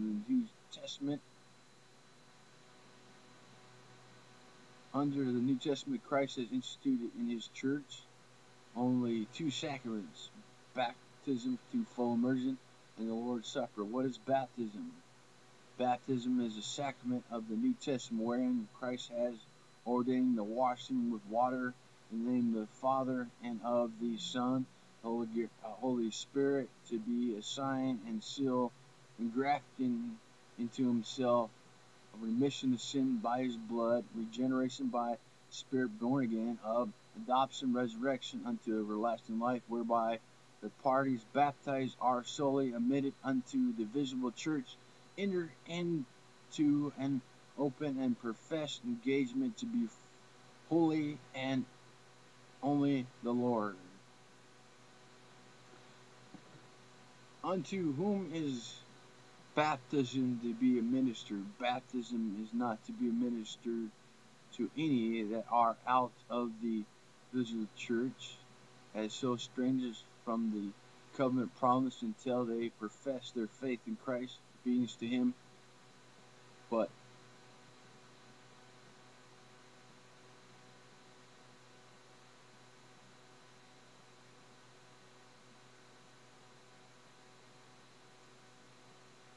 infant descending from parents, either both or but of one of them, professing the faith in Christ, Jesus, obedience to him, and are that respected within the covenant, and to be baptized.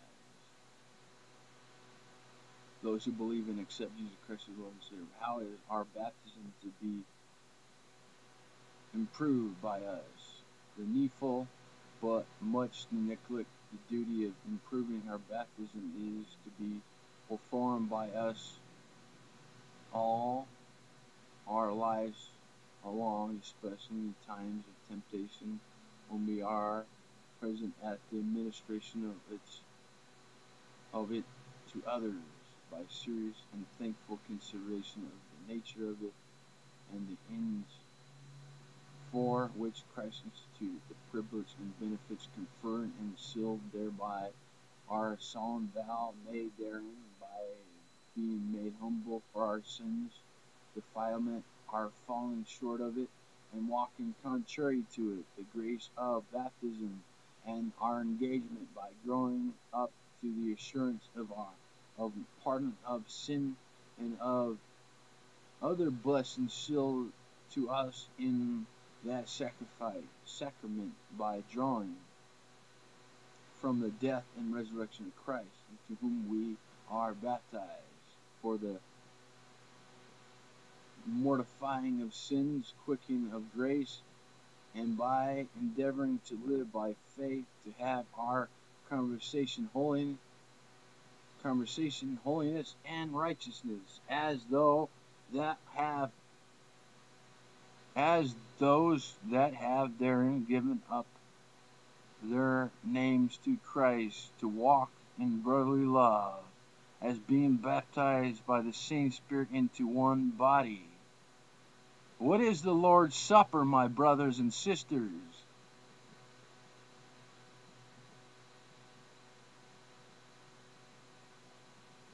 The Lord's Supper is the sacrament of the New Testament, wherein, by giving and receiving bread and wine according to the appointment of Jesus Christ, his death is shown forth, and they that worthily communicate feed upon his body and blood to their spiritual nourishment and growth in grace, have their union and communion with him confirmed, testified, and renew their thankfulness and engagement to God and their mutual love and fellowship, each with others, and members of the same mystical body.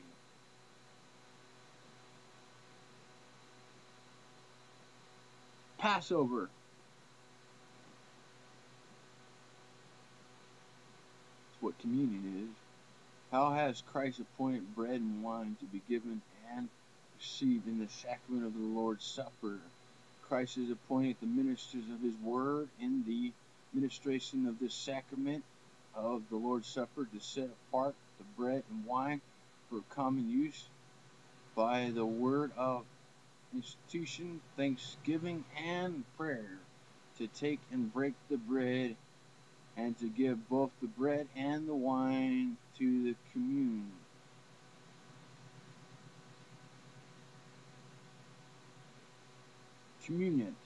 who are by the same appointment to take and eat the bread and to drink of the wine, in thankful remembrance that the body of Christ was broken and given, and his blood shed for them.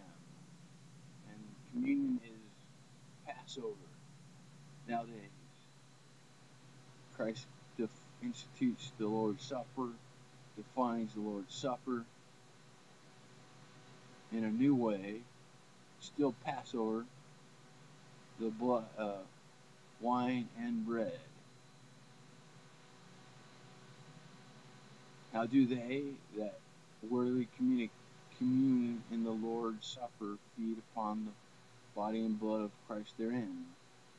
As the body and blood of Christ are not corporally or carnally present in, with, or under the bread and wine in the Lord's Supper, and yet our spirits are present in the faith of the receiver, no less truly and really than the elements themselves are in their outward sense, so they that worthily commune in the sacrament of the Lord do therein feed upon the body and blood of Christ, not after a corporal or carnal, but in a spiritual manner, yet truly and really, while by faith they receive and apply unto themselves Christ crucified, and all the benefits of his death in remembrance.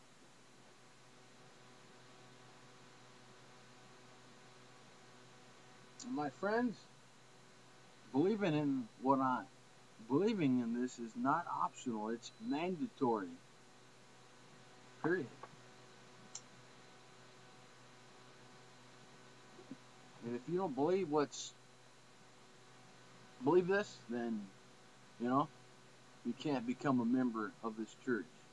You need to go through the Baronet series, learn the ABCs of the Christian faith, go through this, learn the ABCs of the Christian faith in a little bit more in depth, having your questions answered. Then after this, we'll baptize you, full immersion, the only way, and ordain you as a baronet, and you become a member of this church. But this series is mandatory.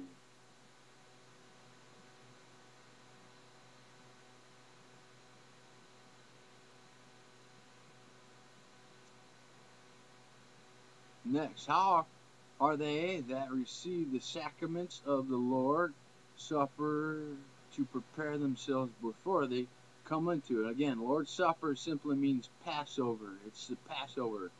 In the old days, there was, the Old Testament Passover was done a little bit different, but when Jesus Christ gave new meaning to the Passover, and he only chose the bread and wine. This is Passover. The Lord's Supper is Passover.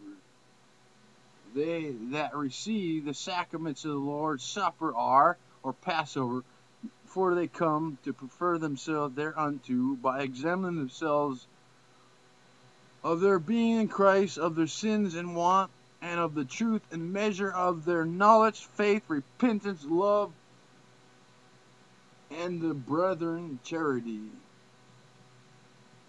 To all men, forgiving those that have done wrong, of their desires after Christ, and of their new obedience by the renewing and the exercise of these graces, by serious meditation and fervent prayer. May one who doubts of his being in Christ or of his due preparation come to the Lord's Supper. One who doubts of his being in Christ or of his due preparation to sacrament of the Lord's Supper may have true interest in Christ, though he be not yet assured thereof, and in God's account as it, if he be duly affected with the apprehension of the want of it, unfettered desire to be found in Christ, and to depart from iniquity, in which case, because promises are made, and the sacrament is appointed for the relief even of the weak, doubting Christian, he is bewildered with unbelief and labor to have his doubt resolved, and so doing he ought to come to the Lord's Supper, that he may be further strengthened.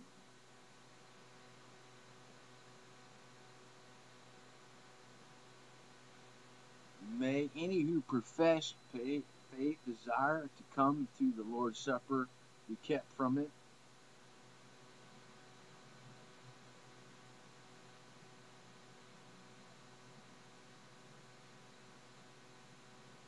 Answer: such as are found to be ignorant or scandalous, notwithstanding their profession of faith and desire to come to the Lord's Supper, may and ought to be kept from that sacrifice by the power which Christ has left in his church, until they receive instructions and manifestation of their reformation.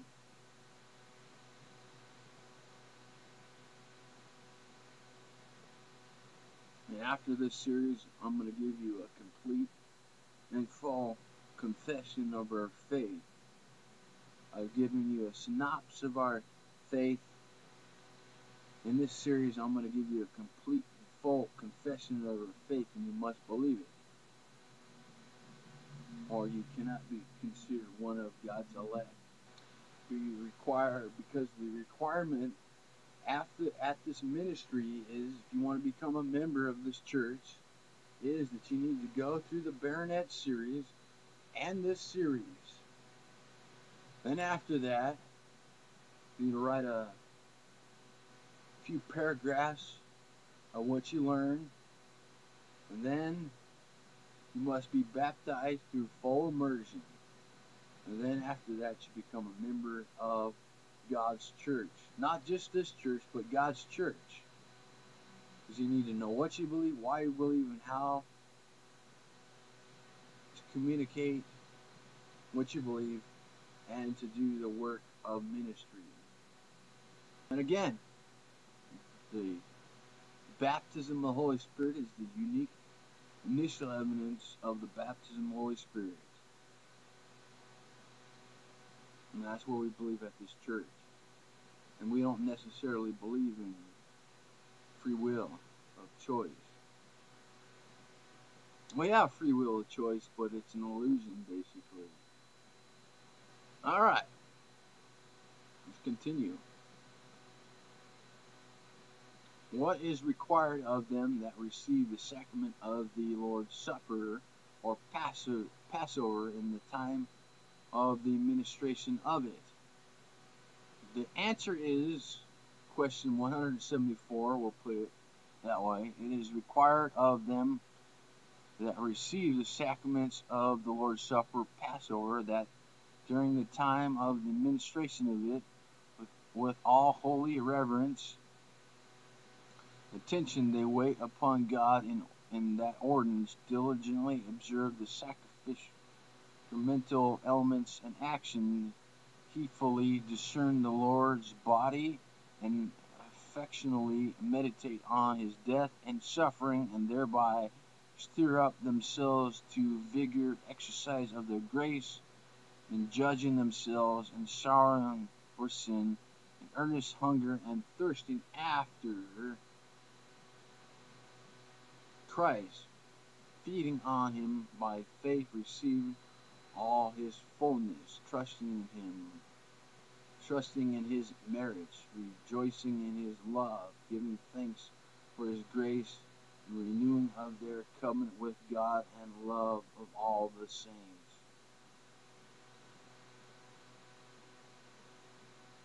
What is the duty of Christians after they have received the sacraments of Passover or the Lord's Supper?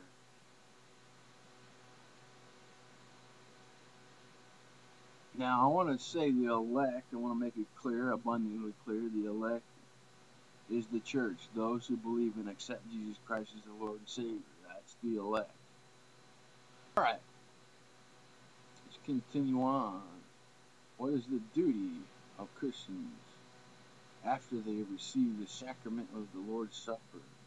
The duty of the Christians after they have received the sacrament of the Lord's Supper is seriously to consider how they have behaved themselves therein, and with what success, if they find quickening and comfort, to bless God for it, beg the continuation of it, watch against relapse, fulfillment of their vows, encourage themselves to a frequent attendance on that ordinance.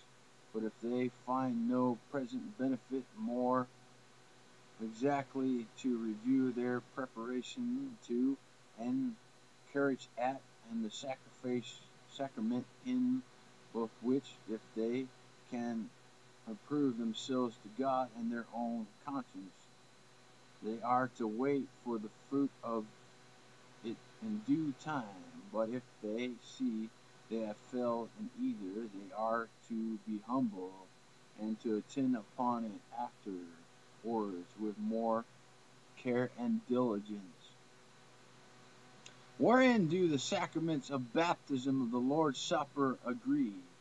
The sacraments of the baptism of the Lord's Supper agree in that the author of both God, the spiritual part of both, is Christ and his benefits. Both are sealed of the same covenant, are to be dispensed by ministers of the gospel and by none other, and to continue in the church of Christ until his second advent.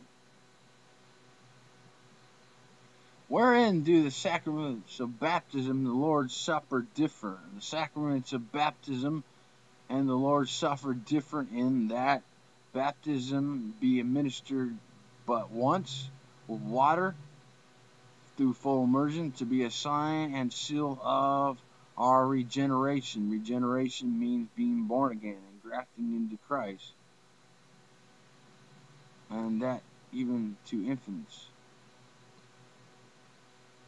whereas the Lord's Supper is to be administered often in the elements of bread and wine to exhibit Christ's spiritual nourishment to the soul, to confirm our continued growth in Him.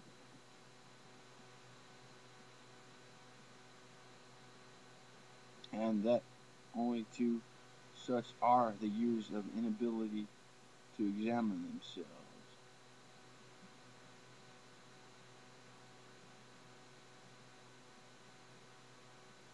Although I use the word infancy, we don't believe in baptism of infants. When we use infancy, we mean people are born again, born from above. That doesn't mean that, babies are sent to hell because they haven't believed or any of that kind of stuff.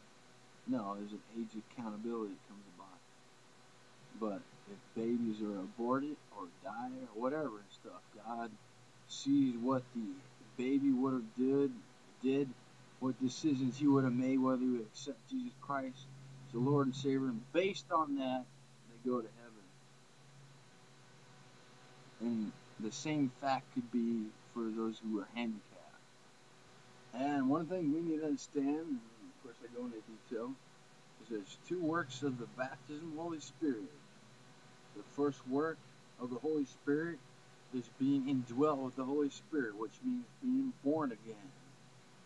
And the second work of the Holy Spirit is to be infilled with the Holy Spirit, which means baptized with the Holy Spirit, which means empowered with the Holy Spirit.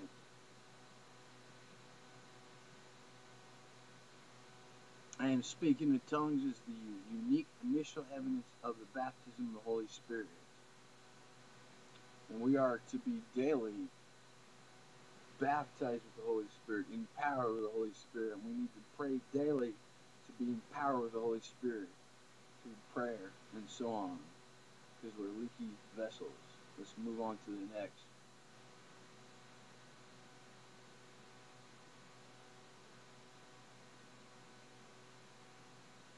What is prayer, my friends and brothers and sisters? Prayer is an offering up our desires unto God in the name of Christ by the help of His Spirit, with confession of our sins and thankfulness, acknowledgement of His mercy.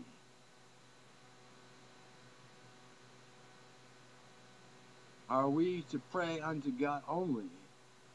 God only, being able to search the hearts, hear the requests, pardons of sins, and fulfills the desires of all, only to be believed in and worship with religious worship. Prayer, which is a special part thereof, is to be made by all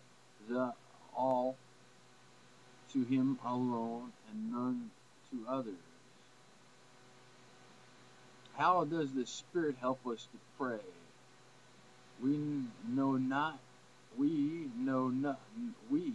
not knowing what to pray for as we ought to, the Spirit helps us in our infirmities by enabling us to understand both for whom and what and how prayer is to be made, and by working and quickening in our hearts, although not all persons nor at all times in the same measure, those apprehend affections which are requisites for the right performing of that duty.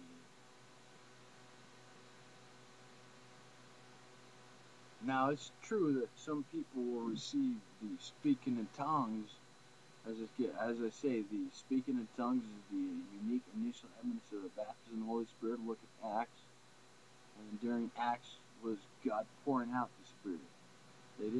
They had the first work of the Holy Spirit in the Old Testament, but they didn't have the second work, the empowering aspect.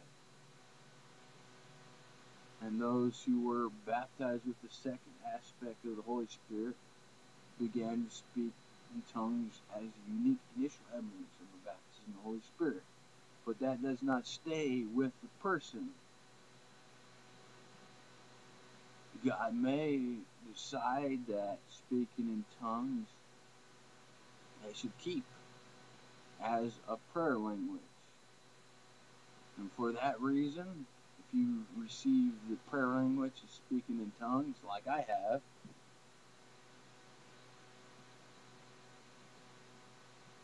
that you'll pray in tongues. It'll edify you, empower you, and so forth, and it will communicate those things you need to pray about if you don't know what to pray about.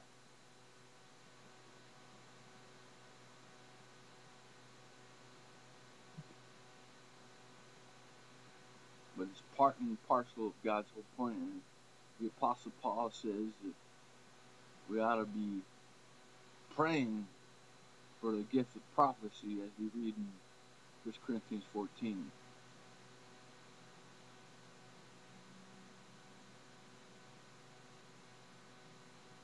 For whom are we to pray? We are to pray for the whole church of Christ upon earth, for the magistrates and ministers, for ourselves, our brethren, yea, our enemies, for all sorts of men living, or that shall live after, but not for the dead, for those that are known to have sin unto death. For what things are we to pray? We are to pray for all things tending to the glory of God, the welfare of the church, our own or other goods, but not for anything that is unlawful. How are we to pray? We are to pray with an awful apprehension of the majesty of God, a deep sense of our unworthiness, necessaries and sins, with penance, thankfulness, and enlarged hearts, with understanding faith, sincerity, fervency of love, preservation, waiting upon Him, with humble and submission to His will. What rule has God given for our dedication in the duty of prayer? Answer. The whole Word of God is our use to direct us in the duties of prayer. But the special rule of direction is that forms of prayer which our Savior Christ taught His disciples, commonly called the Lord's Prayer. How is the Lord's Prayer to be used? Do you know? How is the Lord's Prayer to be used? His prayer is not only for the Lord's Prayer is not only for direction as a pattern according to which we are to make other prayers, but may also be used as prayer so that it be done with understanding, faith, reverence, and other graces necessary to the right performance of the duty of prayer. How many parts does the Lord's Prayer consist?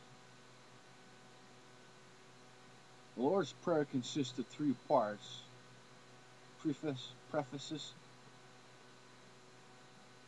petition, and conclusion.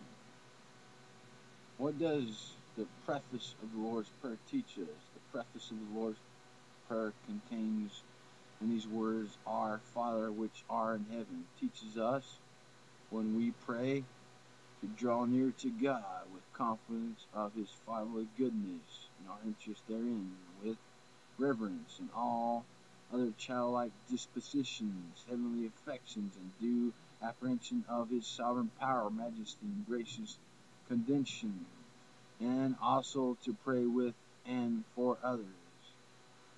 What do we pray for in the first petition?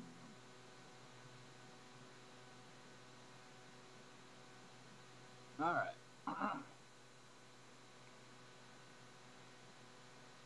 What do we pray for in the first petition? petition simply means request.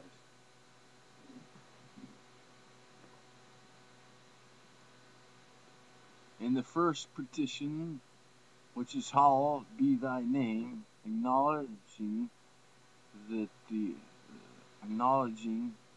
utter inability and indisposition that is in ourselves and all men to honor God.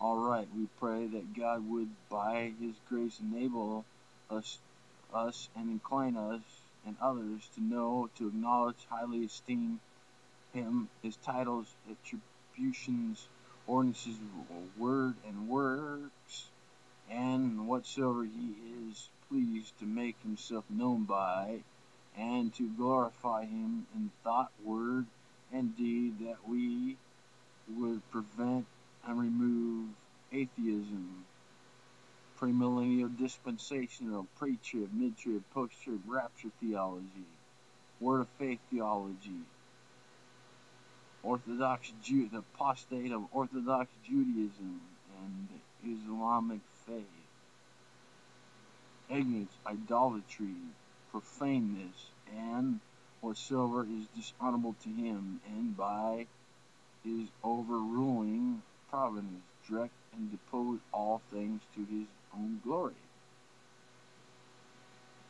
What do we pray for in the second petition? This is, again, request. In the second petition, which is, thy kingdom come, acknowledging ourselves and all mankind to be by nature under the dominion of sin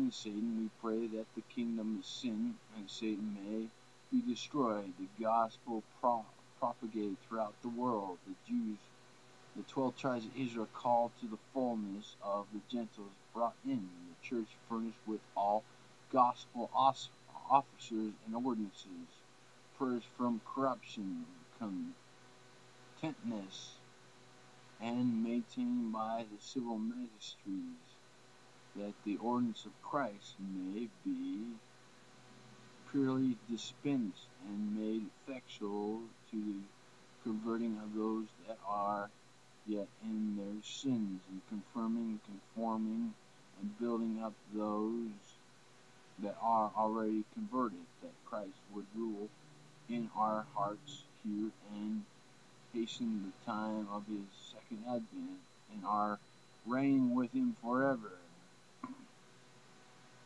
and that He would be pleased to exercise the kingdom of His power in all the world as may best conduce to these ends.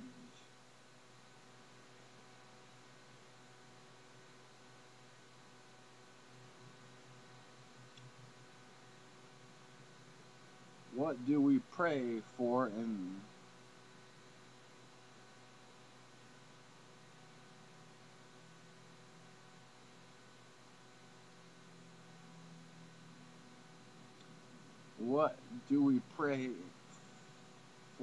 the third petition request? In the third petition, which is, thy will be done on earth as is in heaven, acknowledging that by nature we and all men are not only utterly unable and unwilling to know and do the will of God, but prone to rebel against the word, because we are born in a lie, spiritual adultery, spiritual apostasy, and spiritual idolatry, to repine and murmur against His providence, and wholly inclined to do the will of the flesh and the devil. We pray that God would, by His Spirit, take away from ourselves and others all blindness, weakness, indisposedness, and perverseness of heart, by His grace, to make us able and willing to know, to do, and submit to His will in all things, with awe, like humanity, cheerfulness, faithfulness, diligence, zeal, and sincerity, and consistent as the angels do in heaven. What do we pray for in the fourth petition request? In the fourth petition, which is given us this day our daily bread, acknowledging that the atoms by our sins we have forfeited our right to all the outward blessings of this life and deserve to be wholly deprived of them by God, and have then cursed to us in the use of them, and that neither they of themselves are able to sustain us, nor we to merit or by our own industry to procure them, but prone to desire, get, and use them unlawfully. We pray for ourselves and others, that they and we, waiting upon the providence of God from day to day, in the use of lawful means may of his free will, and as to his fatherly wisdom, shall seem best enjoy confident portion of them, and have the same continuate and blessed unto us in our holy and comfortable use of them, and contentment in them, and kept from all things that are contrary to our temporal support and comfort. What do we pray in the fifth petition?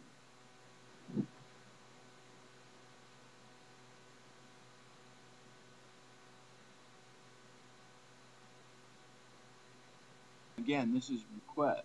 Again, petition means request. The fifth petition, which is forgiven us of our doubts, we forgive our debtors, acknowledging that we and others are guilty both of original and actual sin, and thereby become debtors to the justice of God, and that neither we nor any other creature can make the least satisfaction for that debt. We pray for ourselves and others that God of his free grace would, through the obedience and satisfaction of Christ, apprehend and by faith acquit us both from the guilt and punishment of sin, accept us his beloved, and continue his favor and grace to us, pardon our daily failings, and fill us with peace and joy, and giving us daily and more assurance of forgiveness, which we are the rather boiled to ask and encouraged to expect when we have his testimony in ourselves, that we from hearts forgive others their offenses. Question 195. What do we pray for this in the sixth petition? Again, request. In the sixth petition, which is, and leads us not into temptation, but delivers from evil, acknowledging that most wise, righteous, and gracious God, the divers holy and just ends, may so order things that we may assault, foil, for a time led captive by temptation, that Satan, the world, and the flesh are already powerfully drawn to us aside, and assure us that we, even after the pardon of our sins by reason of our corruption, weakness, want of watchfulness, are not only subject to be tempted and for to expose ourselves unto temptation, but also of ourselves unable and unwilling to resist them, to recover out of them, and to improve them, and worthy to be left under the power of them. We pray that God would overrule the world and all in it, subdue the flesh, and restrain Satan, order all things, boast and bless all means of grace, and quicken us to watchfulness and use of them, that we and all his people may by the providence be kept from being tempted in sin, or if tempted, that by the Spirit we may powerfully support and able to stand in our temptation, or when fallen raise against and recover out of it, and have sanctified us and improved thereof, that our sanctification, salvation may be perfect and Satan trodden under our feet, and we fully free from sin, temptation, evil forever.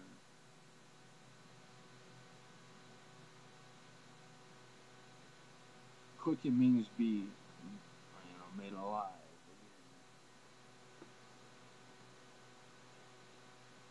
And what does the conclusion of the Lord's Prayer teach us?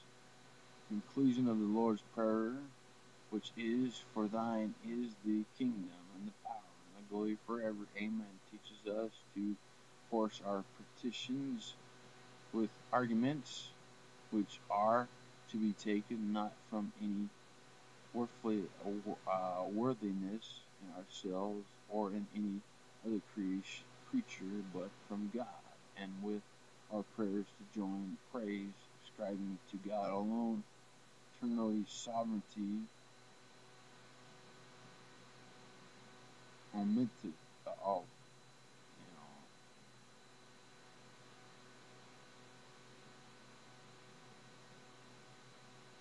omnipotent, omnipresent, and so on, and glorious excellency, regardless whereof, as he is able and willing to help us. So we, by faith, are bold to plead with him that he would, and quietly to rely upon him that he will fulfill our request, and testify this our desire and assurance. We pray, Amen.